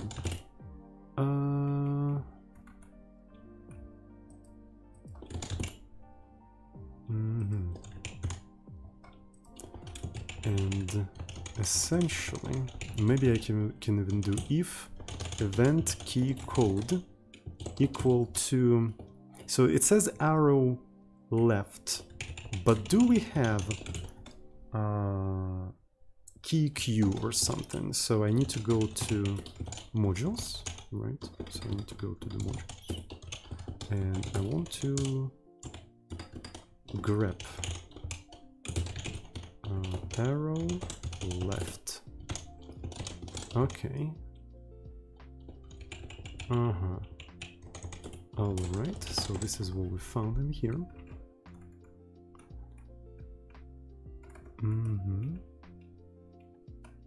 That's a key code. Escape. But I'm not sure about the specific like characters. Maybe I can live with escape. Yeah, I think I'm gonna I can live with escape, at least for now. Right. So equal to escape. And if it is escape, I suppose I can just quit as well.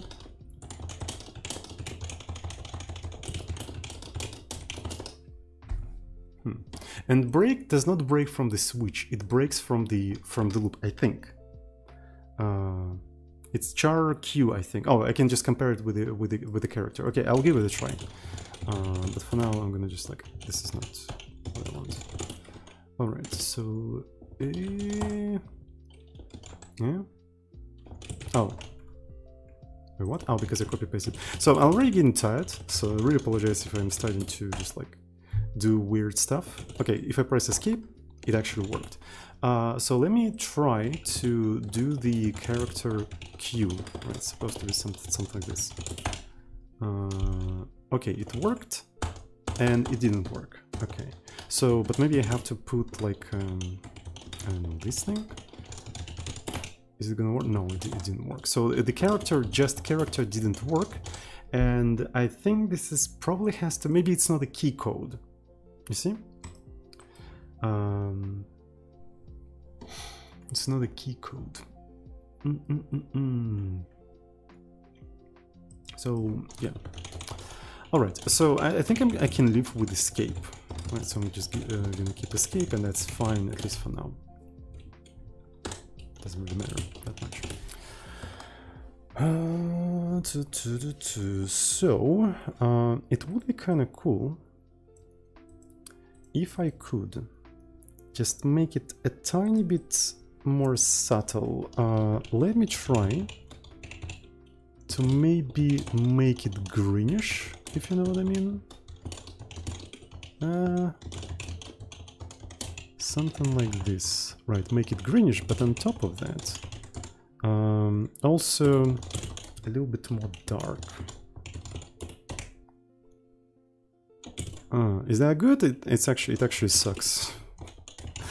What about like half? But if I'm gonna make it half, it's not gonna be that distinguishable from everything else. So this one 25, this one 25, and this one probably just 20. Right. So let me see.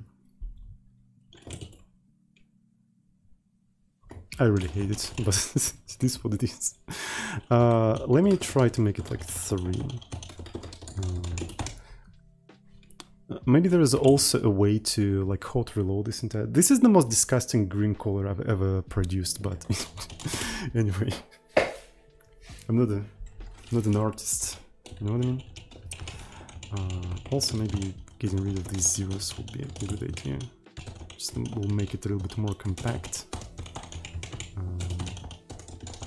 Oh, this actually looks nice. I really like it. Look at that.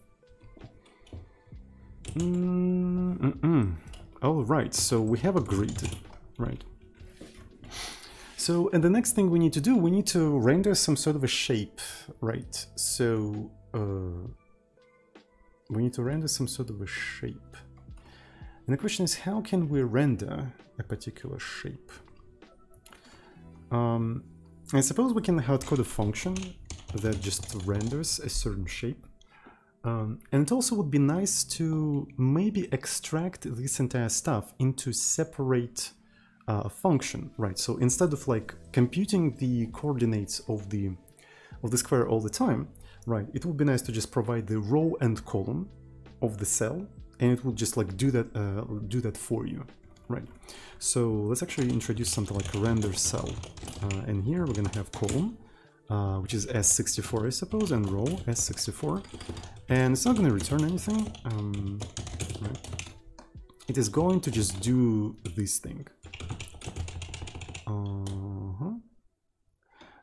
Do we have to set the shader for column? Maybe not. I think I'm going to call it immediate cell quad. Right. Okay, so that's cool. Immediate cell quad, and that way I should be able to do something like immediate cell quad, column and row. Do I have to provide the color? I think I have to provide the color. Yes, I have to provide the color, like so. So this is going to be the color, and because of that, immediate cell quad should accept the color in here, right? So vector 4, and there we go. So that's what I wanted. Okay. Now we're compiled into a thing. Does it work? Does it work? It seems to be working. It seems to be working. So the reason why I wanted to have that is because now I should be able to do something like immediate cell quad.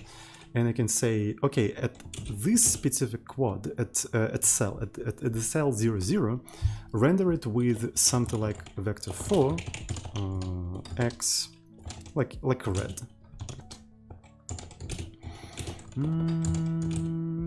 Maybe there is like a constant red.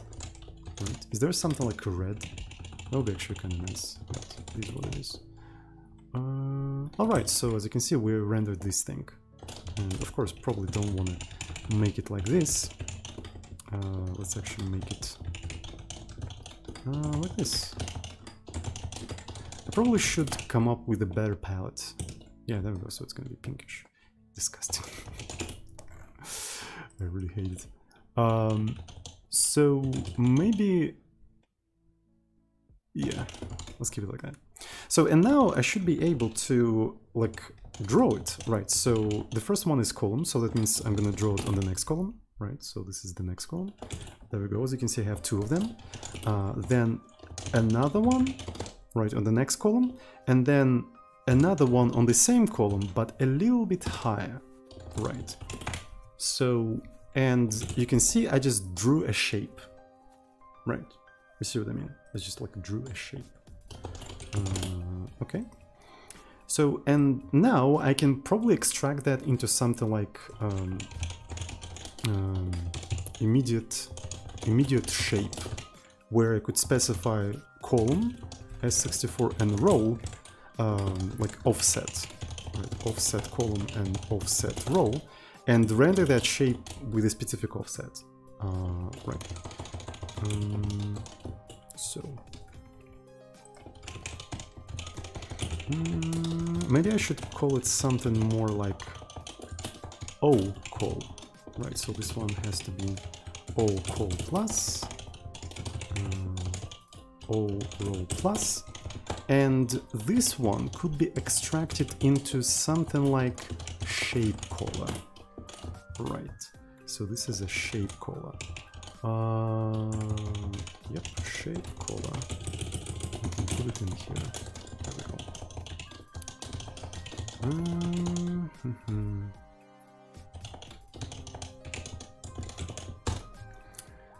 Wouldn't you also want rotation of the shape? Wouldn't I want a Tetris fully implemented? And you know why I don't have a Tetris fully implemented right in front of me? Because I'm in the middle of implementing it. Oh, why Tetris is unfinished? Why are you implementing unfinished game in unfinished language?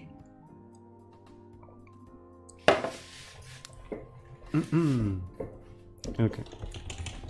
Jesus Christ, people. All right. So let me see. Okay, this one is oof. Oh, it's supposed to be something like this.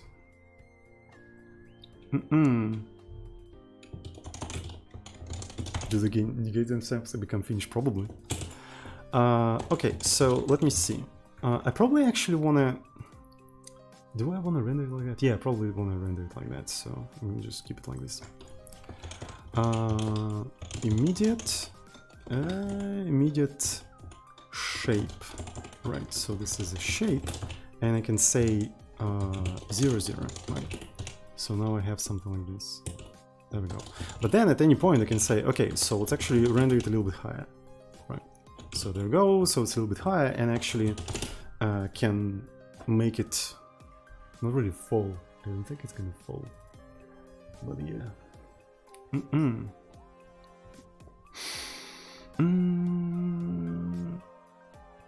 Why implement unfinished features?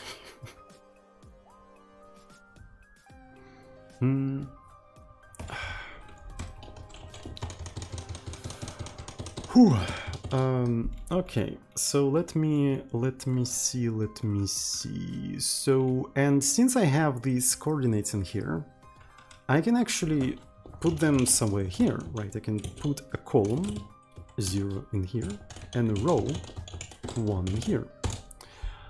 So if all of that goes outside, by the way, if you try to render a cell outside of the grid, maybe you should never try to even render it, right? So for instance, if column is less than 0 or column is greater or equal than grid width, you just return. And similarly, you have row, and you have, it's actually not, it's actually grid calls, grid rows, right? So you have something like this. If you're outside, you basically just like do that. Zone84, thank you so much for the sub, and everyone who subscribed, really appreciate it. Thank you. Okay, so immediate cell quad. So if you try to go outside, it's never going to be rendered, right? So that's what I wanted. Now, so this is going to be column, and this is going to be row. Cool. So, and the next thing we need to do, we need to probably have some sort of like a timeout. You know what I mean? Because the Tetris is going to play with a certain step, right? It's going to play with a certain step. But what's going to be the step?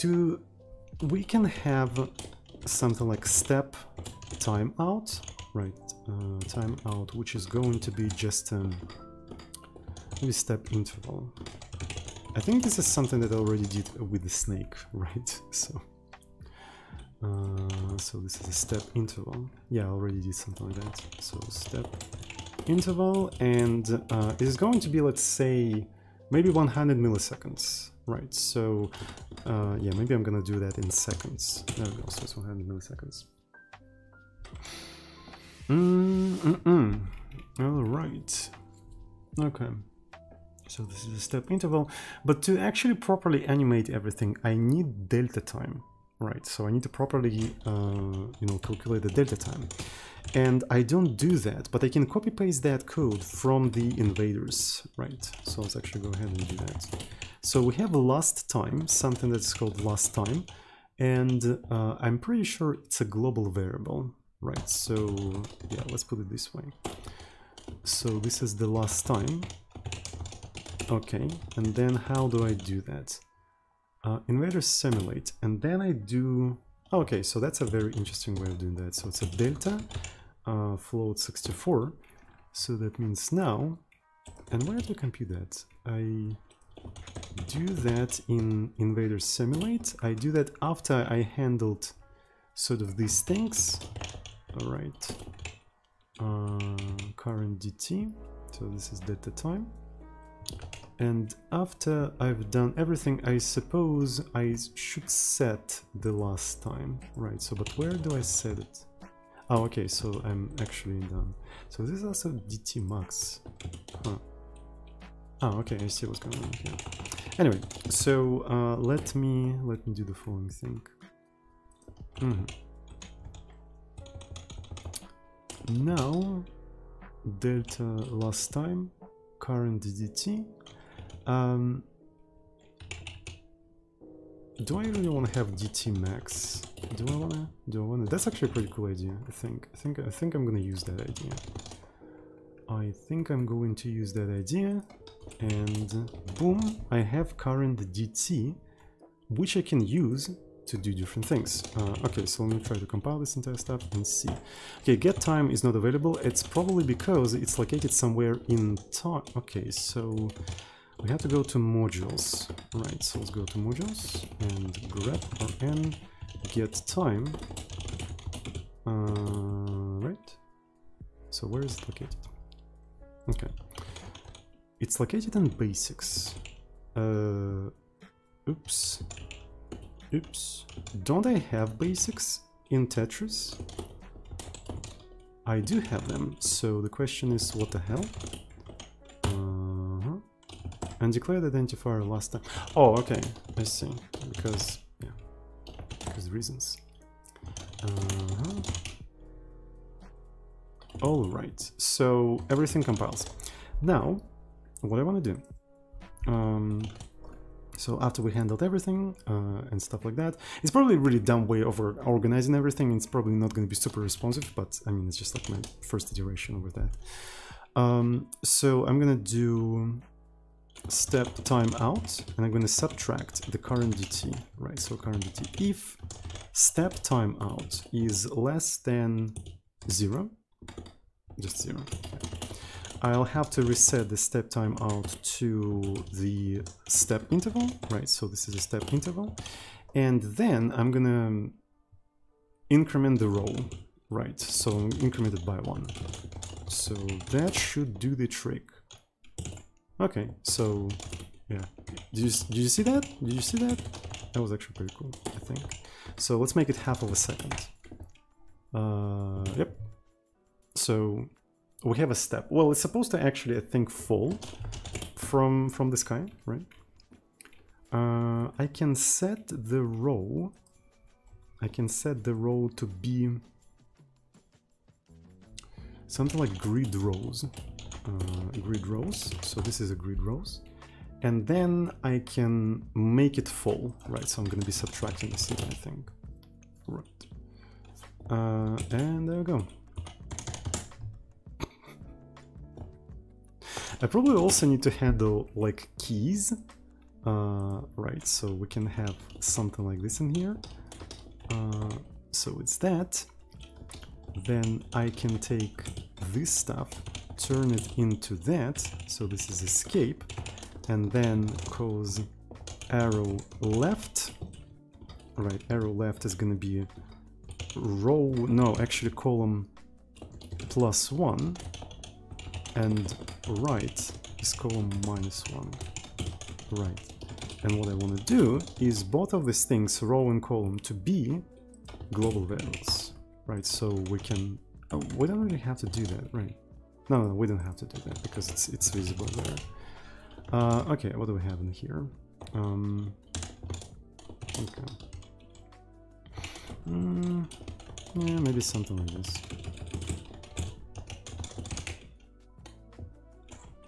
Okay. Huh. Column minus plus.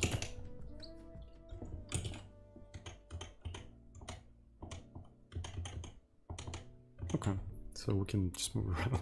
It's really dumb thing, right? But yeah, I probably need to take a break.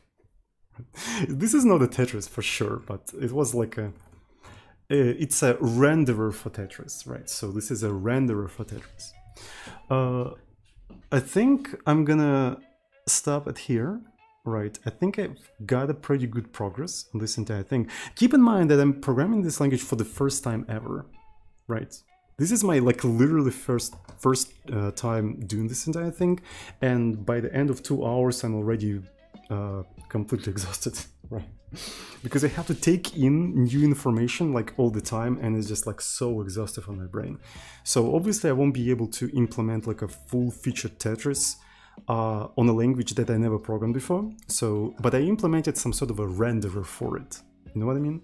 Right. So maybe I'm gonna turn this into a series where I finish the Tetris in Jive. Why not? I think that would be actually kind of cool idea. Right. So we'll get some sort of a render. Right, and I'm gonna continue developing this thing on the stream, right? Let's actually turn this into a series, because it's kind of interesting. It's like, it's a super fun language, right? What makes it fun is a huge standard library that is implemented in a very simple way, that is easy to explore. That's what makes it fun, at least right now, right? Because I don't have like a full knowledge of the language, like a better knowledge of the language, because there's a lot of interesting meta-programming features and stuff like that. But so far, what I see, if I use it as just C, it is extremely fun. Really like that. So, what do you guys think? What do you guys think? Is that something worth continuing doing? Because it's kind of fun. I want to continue this Tetris. I want to actually make it like a proper Tetris out of this. So, what do you guys think? What do you guys think? Isn't that Pogue? Pogue? Right. Everyone is quiet.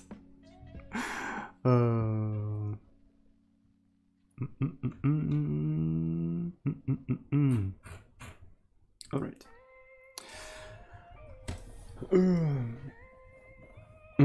Also, maybe one where you go through the written tutorials.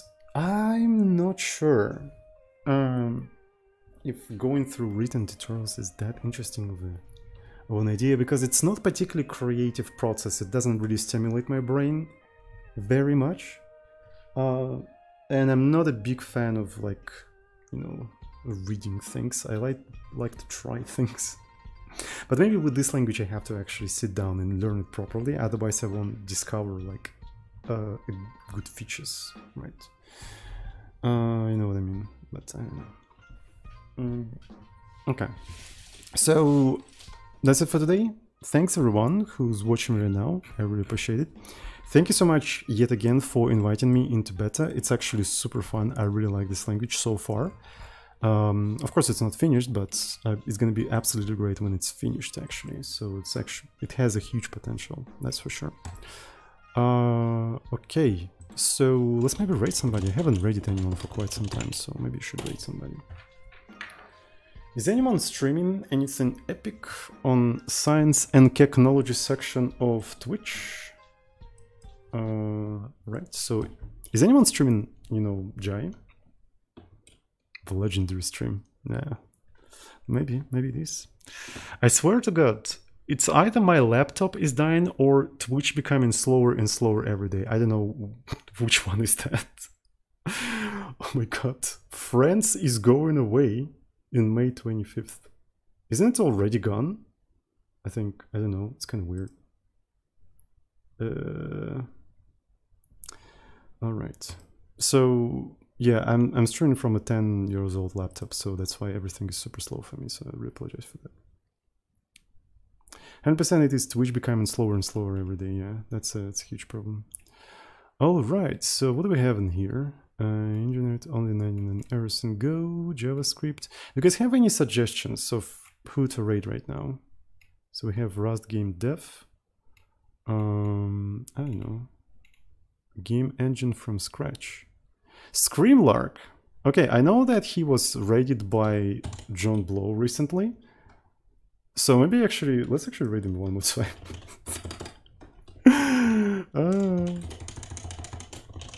Okay, so Twitch is aging faster than your laptop. Yeah, that's probably the case. Alrighty. He struggles with English. Is that something bad? Might be hard to follow. I don't know. You guys suggest who to rate. Do you guys have anyone in mind? Because I don't know. Okay, so nobody suggests anything. All right, so I think I'm not going to raid anyone. All right. Thanks everyone for watching. Love you. Mwah.